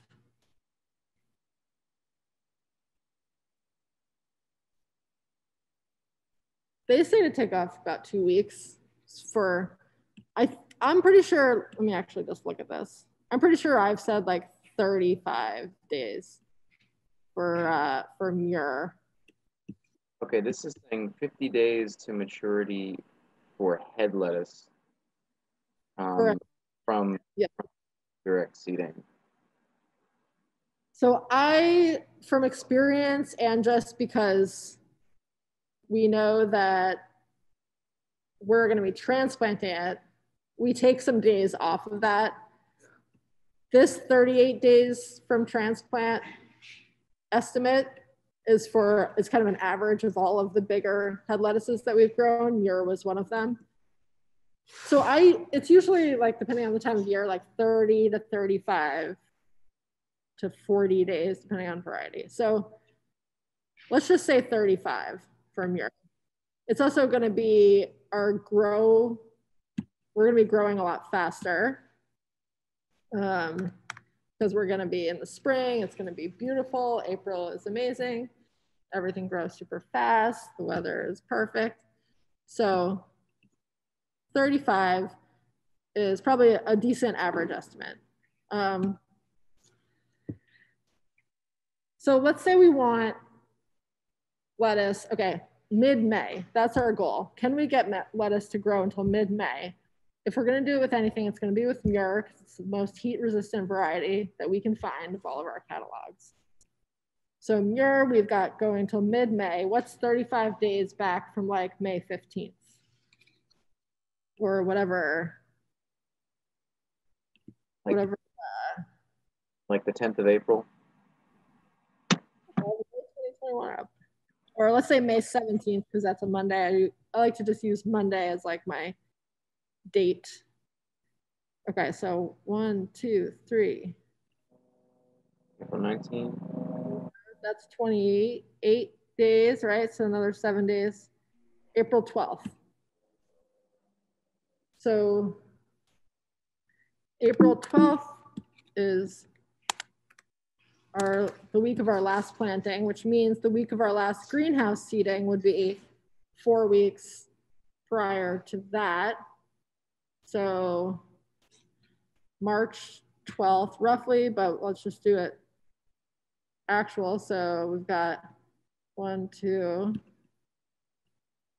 3, 4. So March 15th is going to be our last lettuce seeding in the greenhouse. Would you not shorten the days in the greenhouse, being that it's a warmer month than 2, like in the spring like that? Does it still need 4 weeks in the greenhouse? Probably not, but I don't. But you could definitely shorten it if you want to be more accurate.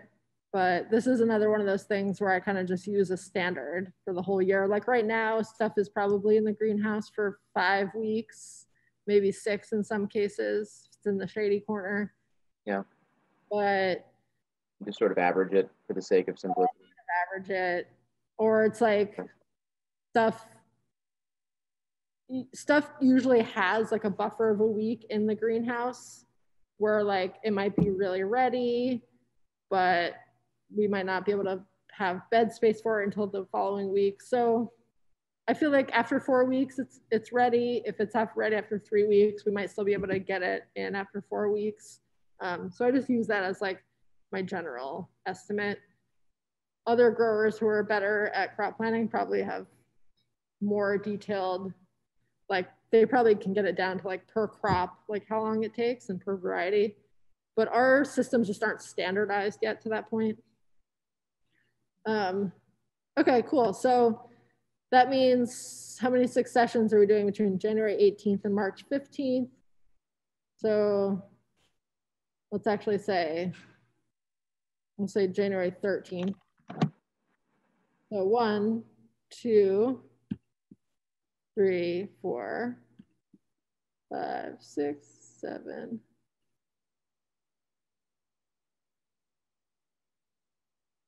Oh, this is 2020, but I think it's 8. I was looking at the wrong calendar, but we'll go with 8. I got 8, yeah. 8, okay, great. Cool. All right, so your lettuce, that's kind of our overview. All right, we're gonna hold off on you, Michael. Christian, what do you got for cooking greens?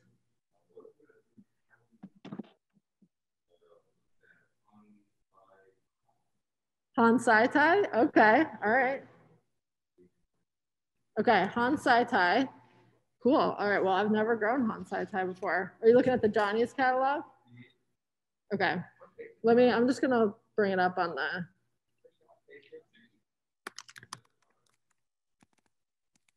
Now, why did you pick Hansai Tai?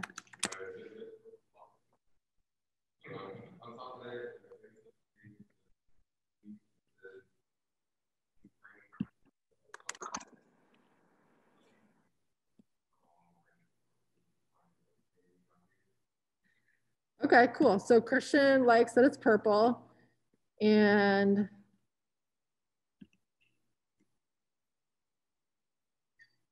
also it seems like it would have a long range of time down here. So yeah, I like the sound of that. Never grown that. So let's see. Concept. TSA. Oh, Hansai, like dish. Or vegetable. Vegetable. Sai means dish and vegetable in Mandarin. It used to be the name of Aaron's pop-up. All right, so okay, so how many beds do you think we want to grow of Hansai Tai? 2? All right, cool. Christian wants to grow a lot of Hansai Tai. Flood the market. This is great. I mean, this is something that people probably haven't heard a lot about, but it's similar enough. It said it had like a mustardy flavor, so you can kind of get people who like mustard greens to try it.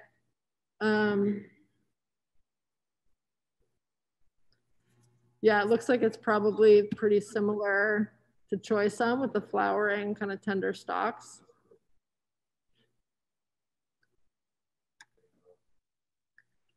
All right, cool. So what's our planting frequency? Every 2 weeks?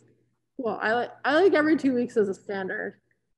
Okay, so we're not gonna, I think, well, okay, so you tell me, would you direct seed this or would you transplant this? Okay, Christian says direct seed. I have to agree. I think this is a good one to be direct seeding. So again, we are right in the middle of the cooler growing season. So I think we could just put it right in the ground like next week if we wanted to.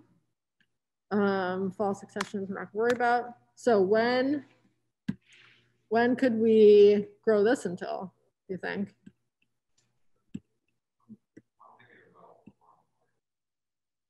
Around March? Okay, so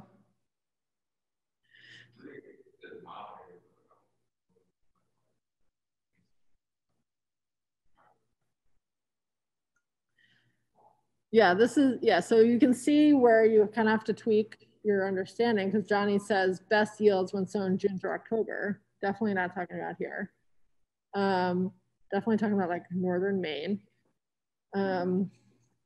Yeah, so midsummer through winter for us, that probably is us, a milder area in terms of what they're referencing.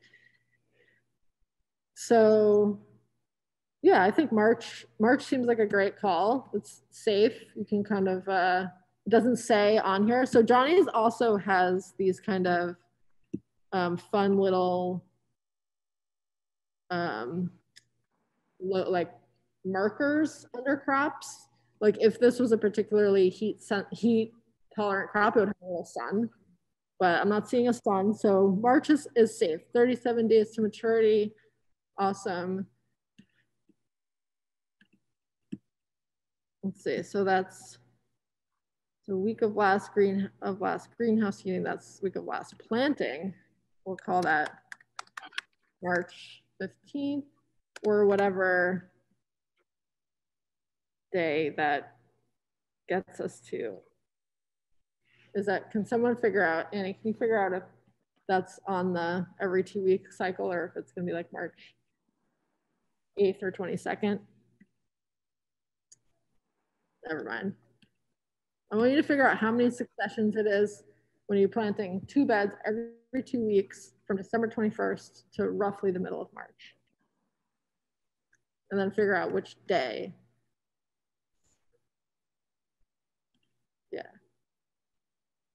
All right, cool. So I'm excited about this Hansai Thai. All right, we're gonna skip herbs because those are more complicated. Not that much, but slightly. All right, Chelsea, that's 7. And does it end up at March 15th or? Okay, so it's 7 spring success. It helps to have someone who can do calendar math for you. All right, Chelsea, what do you think about roots? Whoa, okay. Okay, Chelsea is interested in horseradish, which I might, let's see, we might, okay, I might be up for this. This is an unconventional. Okay, so I might have to table the horseradish because it's a pretty different crop.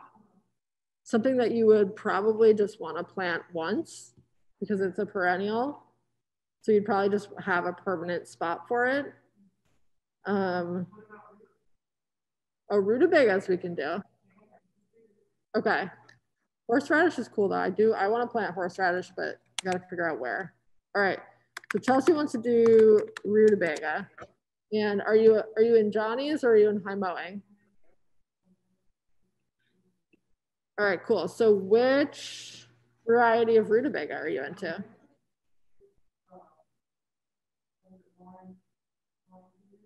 Laurentian? Cool. Okay, so why did you pick Laurentian?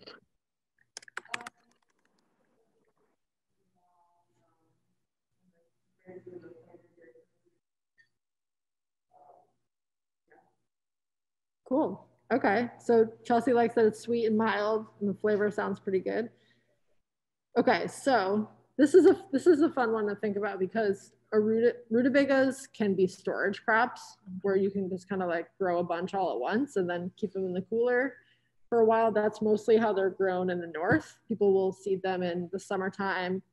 They'll mature in like October, and then people will just like harvest them and distribute them through the winter. Down here, we could grow successions of them if we wanted to, and kind of like probably bunch them and like hand them out. I haven't seen a lot of people grow rutabagas down here, but you've seen them more in Mississippi. Oh, really? Okay, so Chelsea said that.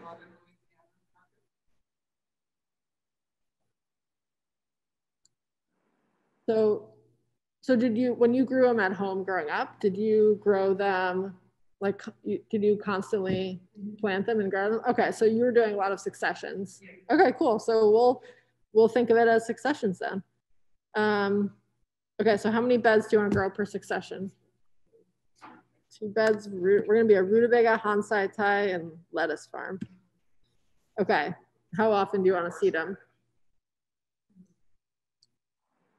So this is something where you can also think about doing like fewer successions because they do have that storage quality to them. So it's like maybe you don't want to grow all of them all at once, but maybe you want to grow, you don't need to grow them as frequently as we grow something like lettuce that's really perishable. So you could grow enough to store for like a month, and then your next crops are coming on in a month. So you don't have to have all that storage space, which is also a concern, you know, if you want to grow a lot of storage crops. But maybe you do like chunks of successions instead of like rapid fire successions. But you could do either, but it's like something that you have a little more flexibility with a crop like rutabaga. I think every 2 weeks would be fine, but I think you could also get away with like every month, like every 4 weeks. So especially with something like 2 beds every 4 weeks, that would give you a nice amount of rutabaga. It's probably not going to be the most popular crop, but there's always going to be some people who are excited about it. So I feel like you can ease up on it a little bit if you either A, don't want the work of seeding it every 2 weeks, or don't want, or don't have space for it all, you know, every 2 weeks. So if it were me, I might start with every 4 weeks. And then you can also tell like, wow, I'm running out of rutabagas so fast, people love them. Then you can start upping into every 4 weeks, which is what we've actually done with a lot of crops, like hawker eye turnips, purple top turnips, radishes. Honestly, like we didn't start out seeding as many radishes, but we keep selling them, so. Yes, yeah, exactly. So when we go through and kind of like top harvest them, we just put them in the cooler, and then we just pull them out every farm share, distribute what we need, put them back in the cooler, and they'll last for months. Honestly, it's really just a space issue for us. Like we just can't fill our cooler with root veggies.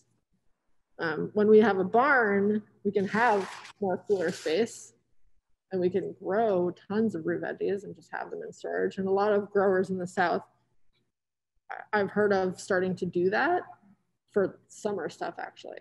So they'll, you know, if they want to sell stuff over the summer, but you can't really grow stuff very easily, especially root crops like beets, carrots, rutabaga, you just grow a ton of it in the spring, store it, and distribute it throughout the summer.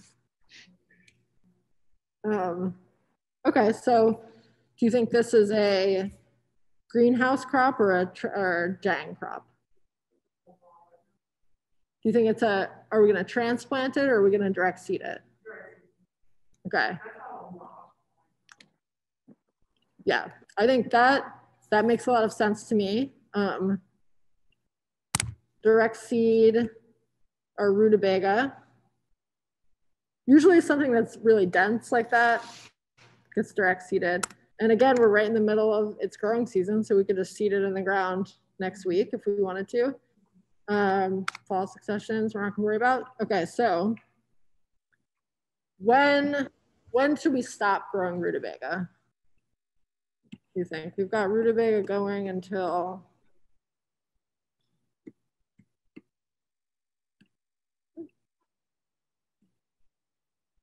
the rutabaga is typically a cooler season crop. It takes a while to mature, so 95 days to maturity. So that's 3 months. So if we seed it next week, it'll be ready end of March. So I think that leaves us with 2 successions, because then our next succession, if we're doing 4 weeks, would get us to the end of April. And I feel like trying to push it to the end of May, you might get some real weird looking rutabaga. The heat, I think, is gonna, also the pest pressure, I'm imagining, would be pretty heavy by that point.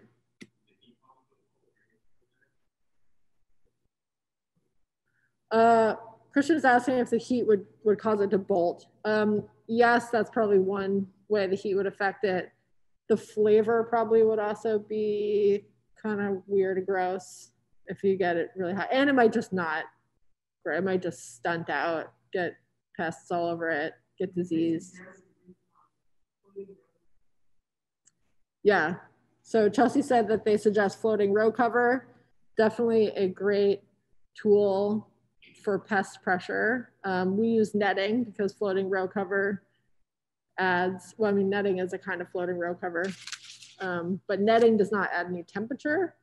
A lot of growers up north can add like the fabric that Christian and I used to cover our transplants the other day, and Nora has used a little bit on Kentucky Street. That does add a little temperature protection, which we're not going to need in the spring, and we're definitely not going to need it for rutabaga, which doesn't mind cooler weather. So I feel like 2 spring successions is good. If you can also always be like, that doesn't feel like enough rutabaga. Maybe like in your second succession, if there's space, you'll seed 4 beds of rutabaga, knowing that it probably wouldn't be wise to try and squeeze one more succession in, but maybe you want a little more. So you can always kind of tweak, especially with something like rutabaga, where you have that storage flexibility. So the week of our last planting, let's see, is going to be like January 21st or whatever Monday equivalent that is. Cool. Okay. I like the looks of our farm. All right. What do you got, Nora? Whoa. Okay. Wait.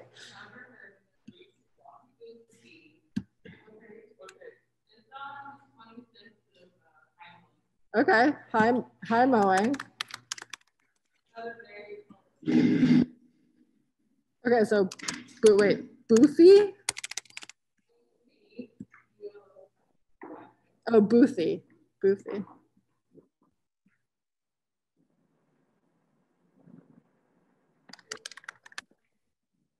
Oh yeah, Boothy blonde. I've never heard of this. Wow, that is blonde.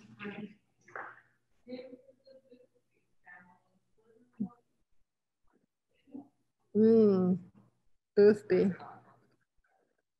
Boothbay. All right, cool. So we've got Boothby blonde cucumber, which looks tasty. Why did you pick it?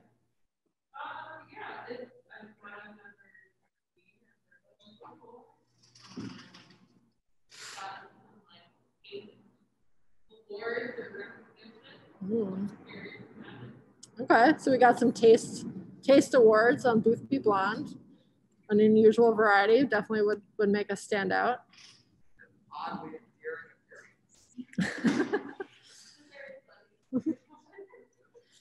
All right, so cucumbers is a fun one to think about for beds per succession, really any cucurbits because they take up a lot of space. So we most likely are gonna want more than one bed per succession. So what do you think, Nora?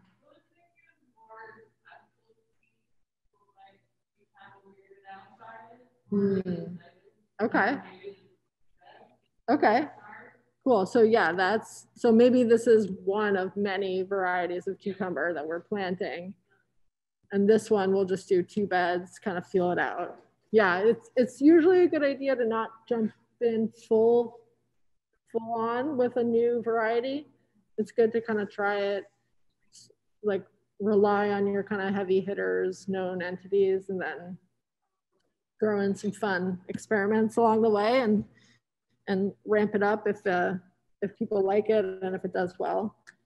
Okay, so how often should we see this Boothby blonde cucumber? Every 2 weeks? I think that works. That's what our standard for cucurbits in springtime. Okay, so week of first greenhouse seeding. So this is a fun one. So it's a little too cold right now for cucumbers. They're not going to do so hot if we put them in the ground now or even a month from now.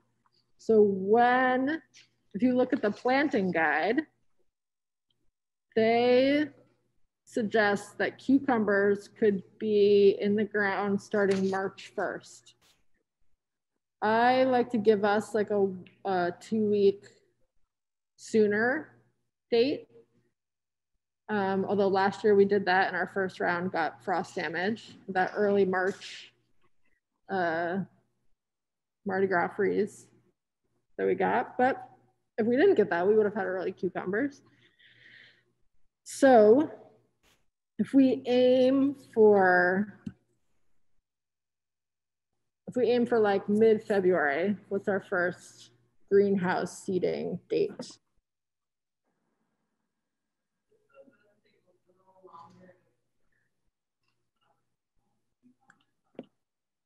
Oh, interesting. Okay.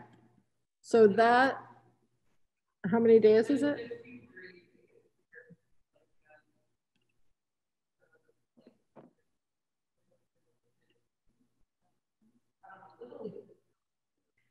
$58. A little leaf is it's always a week later than our squash and zucchini. but that's also from direct seeding. So we can take a little bit off for transplanting. So I usually take about 2 or 3 weeks off. So let's see, it's 63 days. 63 days from seeding. So from transplant, let's call that like 40 days from transplant. So we might want, but so in this case, our constraint is what's the earliest we can put it in the ground, which won't change because of days to maturity. So this we would just know if we select it, we'll just have to wait a little bit longer to get this variety instead of pushing up the greenhouse schedule, because we don't want to put it in the ground any sooner, if that makes sense.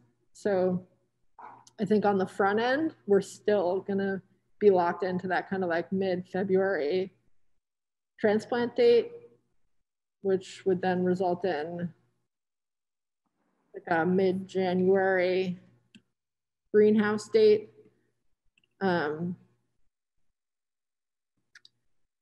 So what's that, like January? We did like yeah. The last Monday of February is the 22nd, and then 4 weeks before that, are you doing 4 weeks? Yeah. Last time, 4 weeks before that would be the January 25th. January 25th. Okay.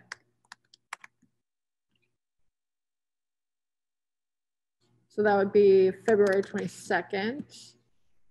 Okay, so I feel pretty, that might be risky if we get a late cold spell, but if we don't, then I feel good about that. And we can continue our succession. So what's the last time that we think we want cukes into the ground or harvest?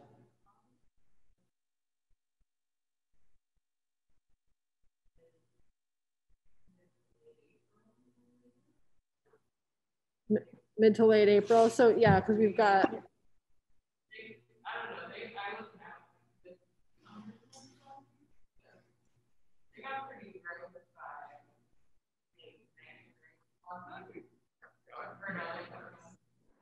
Well, on the West Bank, they got hit with a lot of rain last spring.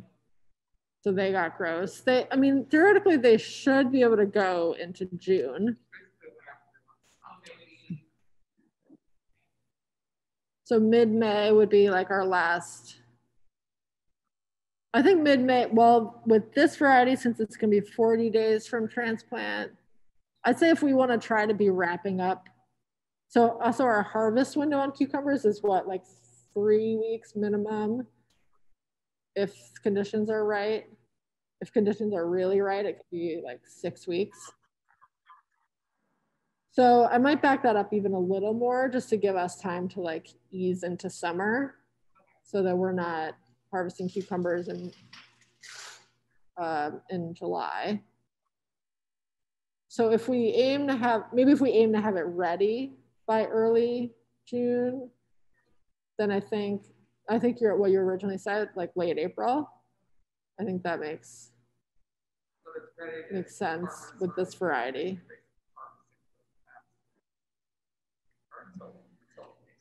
Yeah, because cucumbers is not something where you would like just harvest it all and be out of the ground. Then we have even more of a window where once it's ready, we're gonna still be dealing with it for a while. Cool, so week of last greenhouse heating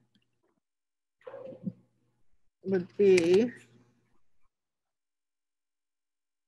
what did I say? Late April.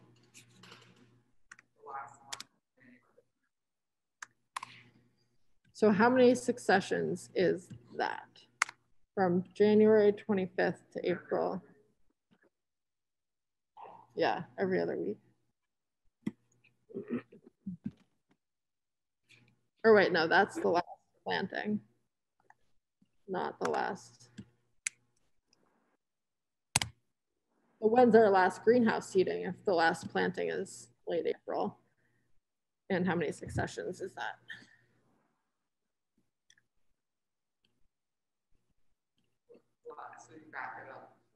So back it up about a month for the last greenhouse seeding.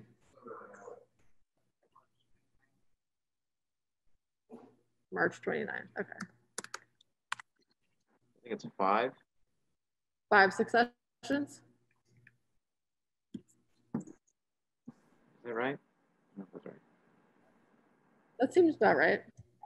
Yeah, and we can adjust that. So we're on the 2-week schedule. We can push it a week or pull it back a week if we want, or push, push January 25th to January 18th maybe, and then just hold on to this in the greenhouse if it's so we have, you can always kind of tweak it to keep your calendar consistent.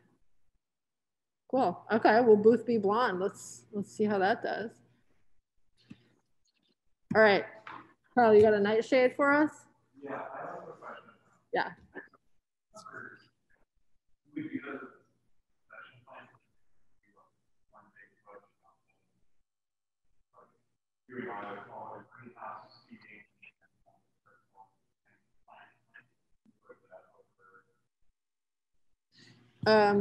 Yeah, so Kyle's asking why we do cucumber successions instead of just do a big cucumber planting all at once.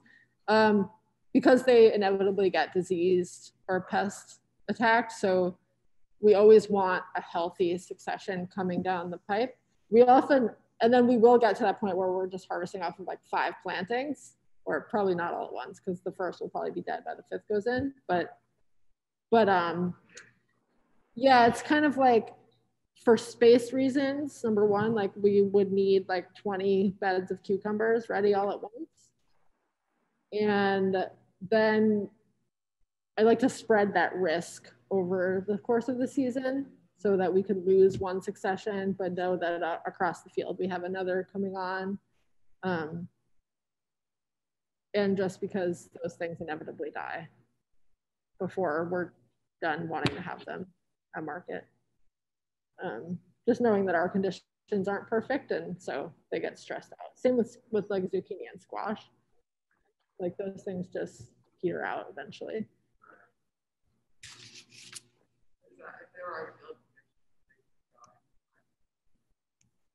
Yeah, but like ideal conditions, you'd have to like create a microclimate where they probably wouldn't actually, because at some point they like live out their lifespan. I don't know. It's like the same with humans. Like in ideal conditions, we can live a long time, but we're not going to live forever.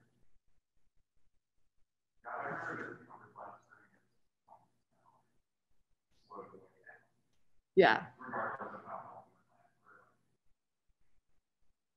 Yeah, because they kind of hit their peak, and then they can only, it's like it takes a lot out of them to use up the nutrients in the soil and to keep flowering and to keep growing foliage. Like the more foliage they have, the more susceptible they are to disease and pest pressure. So it's just kind of like all factors converge to result in dead plants. But then we look to the right or left and we got fresh young plants happening. So that's why we do successions. Did you have a question, Nora? Oh, no,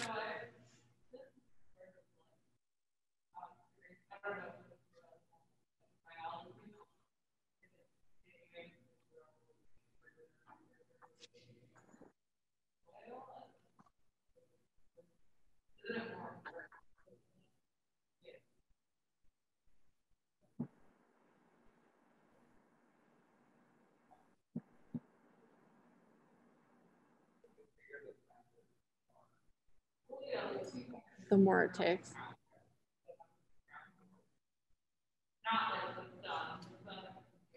Yeah. Water. Yeah. Yeah. Nora's saying that like the bigger a plant gets, especially like a sprawling cucumber, the more work it is to like get nutrients and water out to those tendrils and those fruits at the like ends of those leaves. And yeah, I think that's very true. It's just like it needs more. Like bigger people need more food. It takes more energy to get up in the morning when you're bigger, older. I think that's super true. All right, cool. Kyle, what you got? We want Just give me all three. Let's see. Well, let's start with one.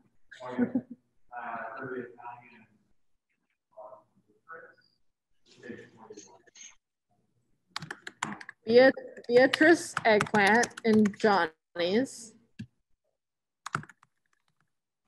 Ooh, okay, this is a good looking. Nightshades are hard because they're very appealing. They're very colorful and shiny, and you want to grow all of them, but they're real pains in the ass to grow. Although eggplant is not that bad. Well, so I was thinking back to last spring. You had the minis and then we had big style. And it seemed like less pressure. So like, I remember the big Italian one kind of hit a wall for whatever reason. But we were still able to work.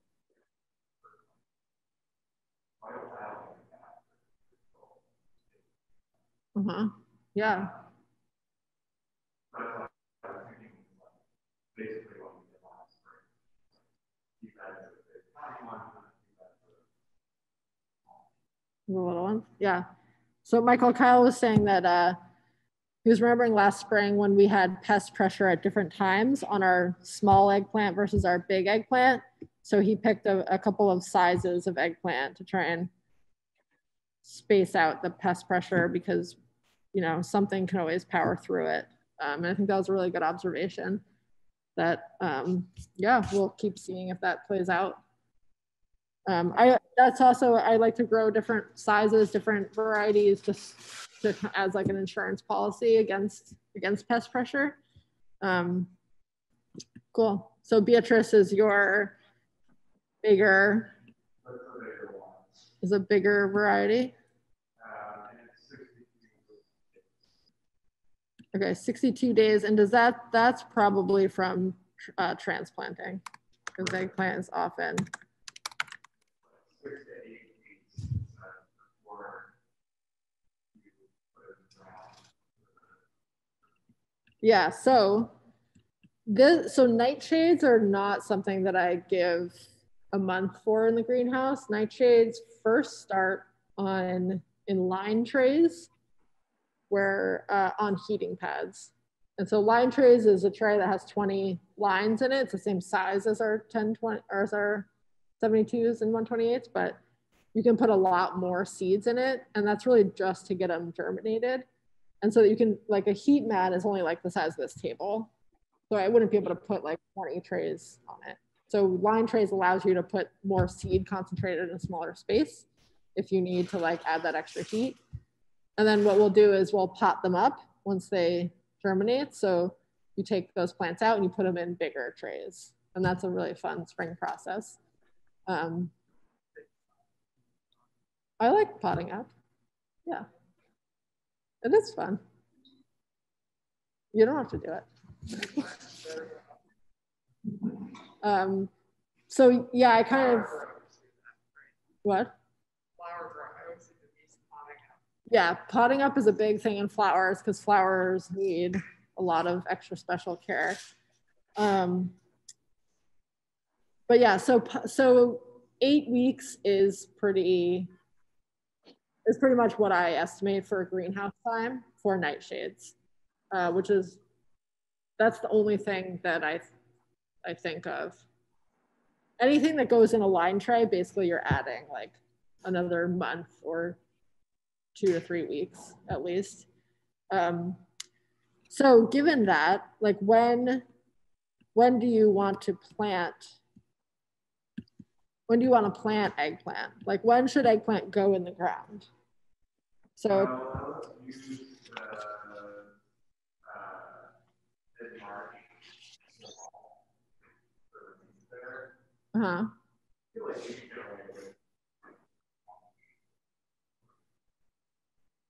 yeah.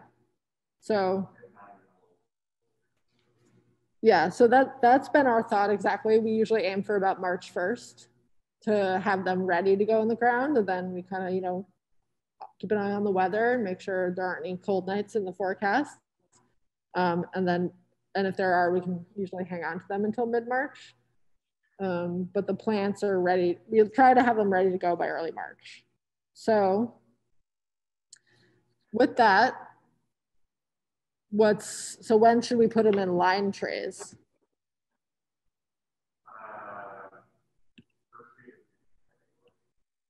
So pretty soon, you gotta order some seed.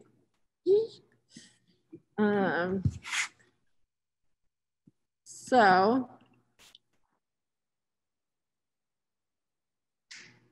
and the thing about nightshades is what about successions? So that's why I was kind of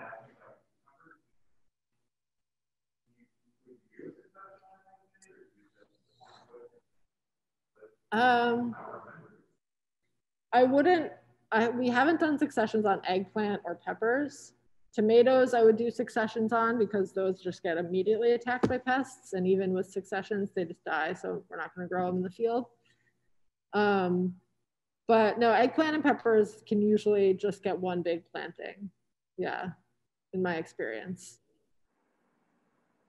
Successions would be interesting, but I feel like we're already kind of pushing, like, because we want to end in June, we don't have a lot of leeway because they take so long in the greenhouse and then they take another 2 months. Like, they're already not really ready until May to start harvesting.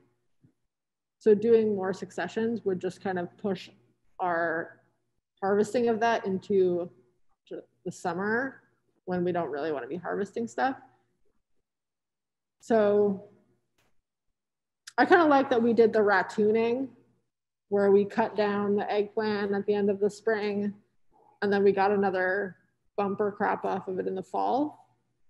I want to aim to do that again, but really, like, we're only looking at like a 6 to 8 week harvest window in May, June for our eggplant. And then they're usually pretty ready for a break by the time we're ready for a break. And so that timing works out pretty well. Wait, I'm sorry, Cheryl, can you just elaborate on what you said there, where you cut something off and then got it? Yeah, so we last spring we did this thing called rattooning, where at the end of the spring, before summer break, we cut all of the eggplant plants down to about 8 to 10 inches above the ground. We just left them to hang out as little stumps over the summer, and they grew back over the summer while we were on break. And by the time we got back, they had produced more fruit, and we were able to harvest them for another month or so, which was really cool and is something that I had been wanting to try. And that was the first time we tried it. And we did it with our peppers too, but our peppers were really weedy. So that didn't work out as well, but I think it could have worked well if we had been better about weed maintenance. I know people do it with okra. We just did it with our hot peppers for the winter. So we're gonna see if they come back in the spring. You can overwinter pepper crops the same way? Like, that's what I've read. And we're gonna try it. We're trying it. Cool. Yeah, so it's rattooning, rattooning. There's some interesting literature on it. Some like universities have done experiments with it. And it worked. Yeah, it worked pretty well. It was cool. Cool. I'm excited. Instead of like clearing the bed, you just get a bonus harvest off of it when you know, in the fall, which is nice. Yeah. Okay, cool. So what have we determined here, Kyle? So mid-March is going to be early March is going to be our planting week, and that's basically our only planting week. So mid-March or whatever Monday is closest, or early March, whatever Monday is closest to early March. March 1st. March 1st, there you go. Monday, March 1st, and then first greenhouse seeding. So yeah, January 1st is really, or we could probably get away with like January 8th. Probably gonna have to.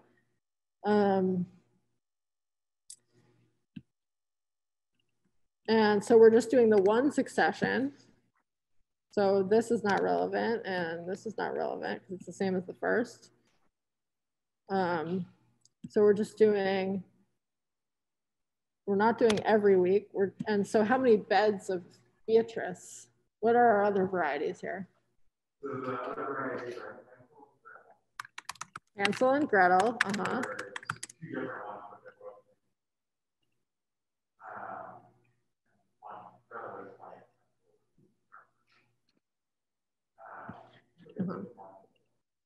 Yeah. They are singing.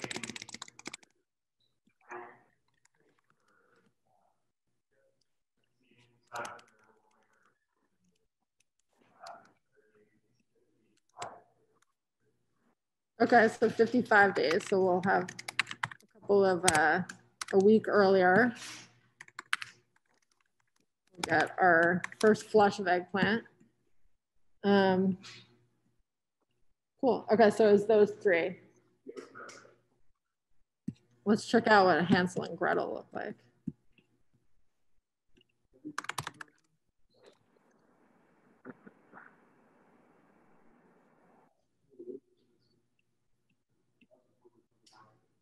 The harvest. Oh, for fairy tale, the market is great. Yeah, people love fairy tale. I have actually grown, I think, Hansel. Gretel is white, yeah. Or maybe no, I think we grew Gretel at first root. Remember the little white eggplants? I think they didn't do that well at first root. Or we didn't grow that much. Maybe we grew like a half bed. But yeah, that makes up a nice kind of like colorful variety box of eggplant. I like that. Cool. So we're at about 10 of noon, and I feel like this is a good stopping point. Like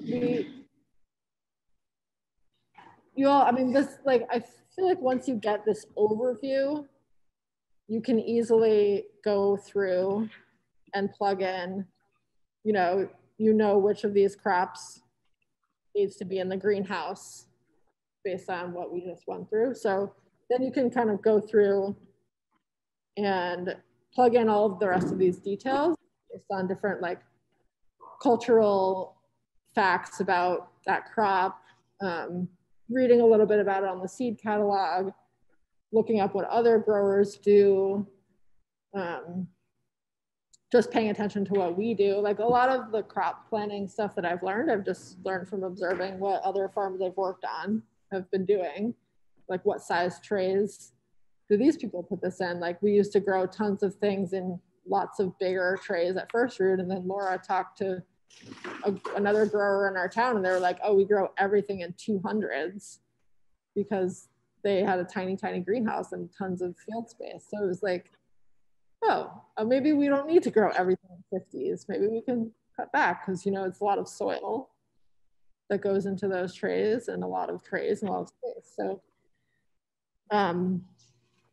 there's a lot of information out there is what I'm trying to say. And it's all very useful. And I think just having a place to start is always a good kind of jumping off point. And also just starting yourself.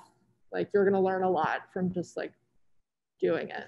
And you'll be able to tweak each season. Each season we've gotten a little bit better at picking our varieties and figuring out our calendar, trying not to have as much waste, but still trying to also push those dates to get to a point where we know, okay, we can have a farm share that starts in mid-September. We can have these crops that will be available to go into that farm share, and we can have a farm share that goes till the end of May. And I feel like that's kind of where we're at. Y'all have any questions? I have kind of a big question, actually. It's really kind of about season extension and this issue of heat management. And I guess this probably matters more with a fall season where you're trying to start seed in like the high heat of summer. Because it always seems like it's easier to add heat to a system in winter than it is to take heat away in summer. And if you're interested in having something that's small, high turnover, like baby salad greens, that sells well and is high value, like how do you manage what you can get started in like July and August when you can't necessarily make a space where germinating like spinach or lettuce is going to work. I mean, unless there's techniques for doing that I'm just not privy to, like shading and airflow and stuff like that. But like, how do you manage that? And then like, how do you balance that with sort of just doing things that you can rely on, like an eggplant where you can seed it in July and it'll probably be all right. Yes. A little bit of both and just hope for the best. I mean, yeah, definitely shade. Like our greenhouse has shade cloth on it, on half of it for a lot of the year, so that we can always germinate stuff in the shade. You don't want it to be in the shade for too long though, because then it gets really leggy. But germination is like really the challenge, like getting it to just come up at all. Some people will in July and August and September, so like Ellis at Major Acre, and I think Timothy and Madeline at Compostela, I think they've started putting their lettuce trays in the cooler overnight to just kind of get that like cold shock to it, to wake it up. I don't know if their cooler, I think they actually raised the level of their cooler to be closer to like 55 because there's no crop in there yet. So I don't know that you want to put it in a fridge, but if you have a cool space or like a really air conditioned room, so you don't actually need light to germinate. It's just as soon as things are germinated, they need light. So if you can keep an eye on stuff and you have like a super frigid room that you keep at like 60, you can germinate lettuce in there too. It's just a matter of like, do you want dirty trays in your house? I don't, so we don't do that. Right. But you could, and shade cloth is valuable. And once it's in the ground, a lot of overhead water, I find is kind of necessary just to keep it from like wilting. Yeah. So in general, you think it's better to try and figure out a way to mitigate the heat and just grow what you want to grow, rather than be like, I can't grow lettuce in August, so I'm not going to try it. To a point, yes. At some point, it's not going to be worth your while to be putting all of the extra labor and expense into growing something unless you can price it in a way that reflects the true cost of that added labor. Like if people want lettuce in August, they're going to have to pay more for it because it's going to be a lot of work for a grower to grow it here. But otherwise, they understand that like lettuce just isn't going to be there or it's not going to be good in August. But yeah, they grow hydroponically all year. So yeah, there's also the factor of some people are just growing hydroponically and will always have lettuce. And so you might not be able to compete with those prices at the market because you put all of that extra work into it, but can't price it more than the hydroponic people because people don't see that work when you're just standing there at market. There's a farm in Tennessee called Rose Creek Farms that I think has a lot of YouTube videos about how to grow summer lettuce and also summer carrots. Yeah, I would suggest looking up some of what they do. They're outside of Memphis and they sell, I think they sell to restaurants, not right now, of course, but they grew summer carrots and sold them to restaurants for $10 a pound. Whoa. Because no one else can grow them. And because restaurants are willing to pay for that, I guess. But that's the kind of margin that you would need in some, like at a certain point. And then you have to decide, like, is this really worth it? Or can I extend the season a little bit? Like for us, we're trying to extend the season a little bit by like a few weeks, maybe a month. But we're not going to really try to grow lettuce, until September. Until like we'll put it in the ground, we'll try to feed it, but we're not going to be harvesting it until September. And even then, we haven't had much success. Yeah.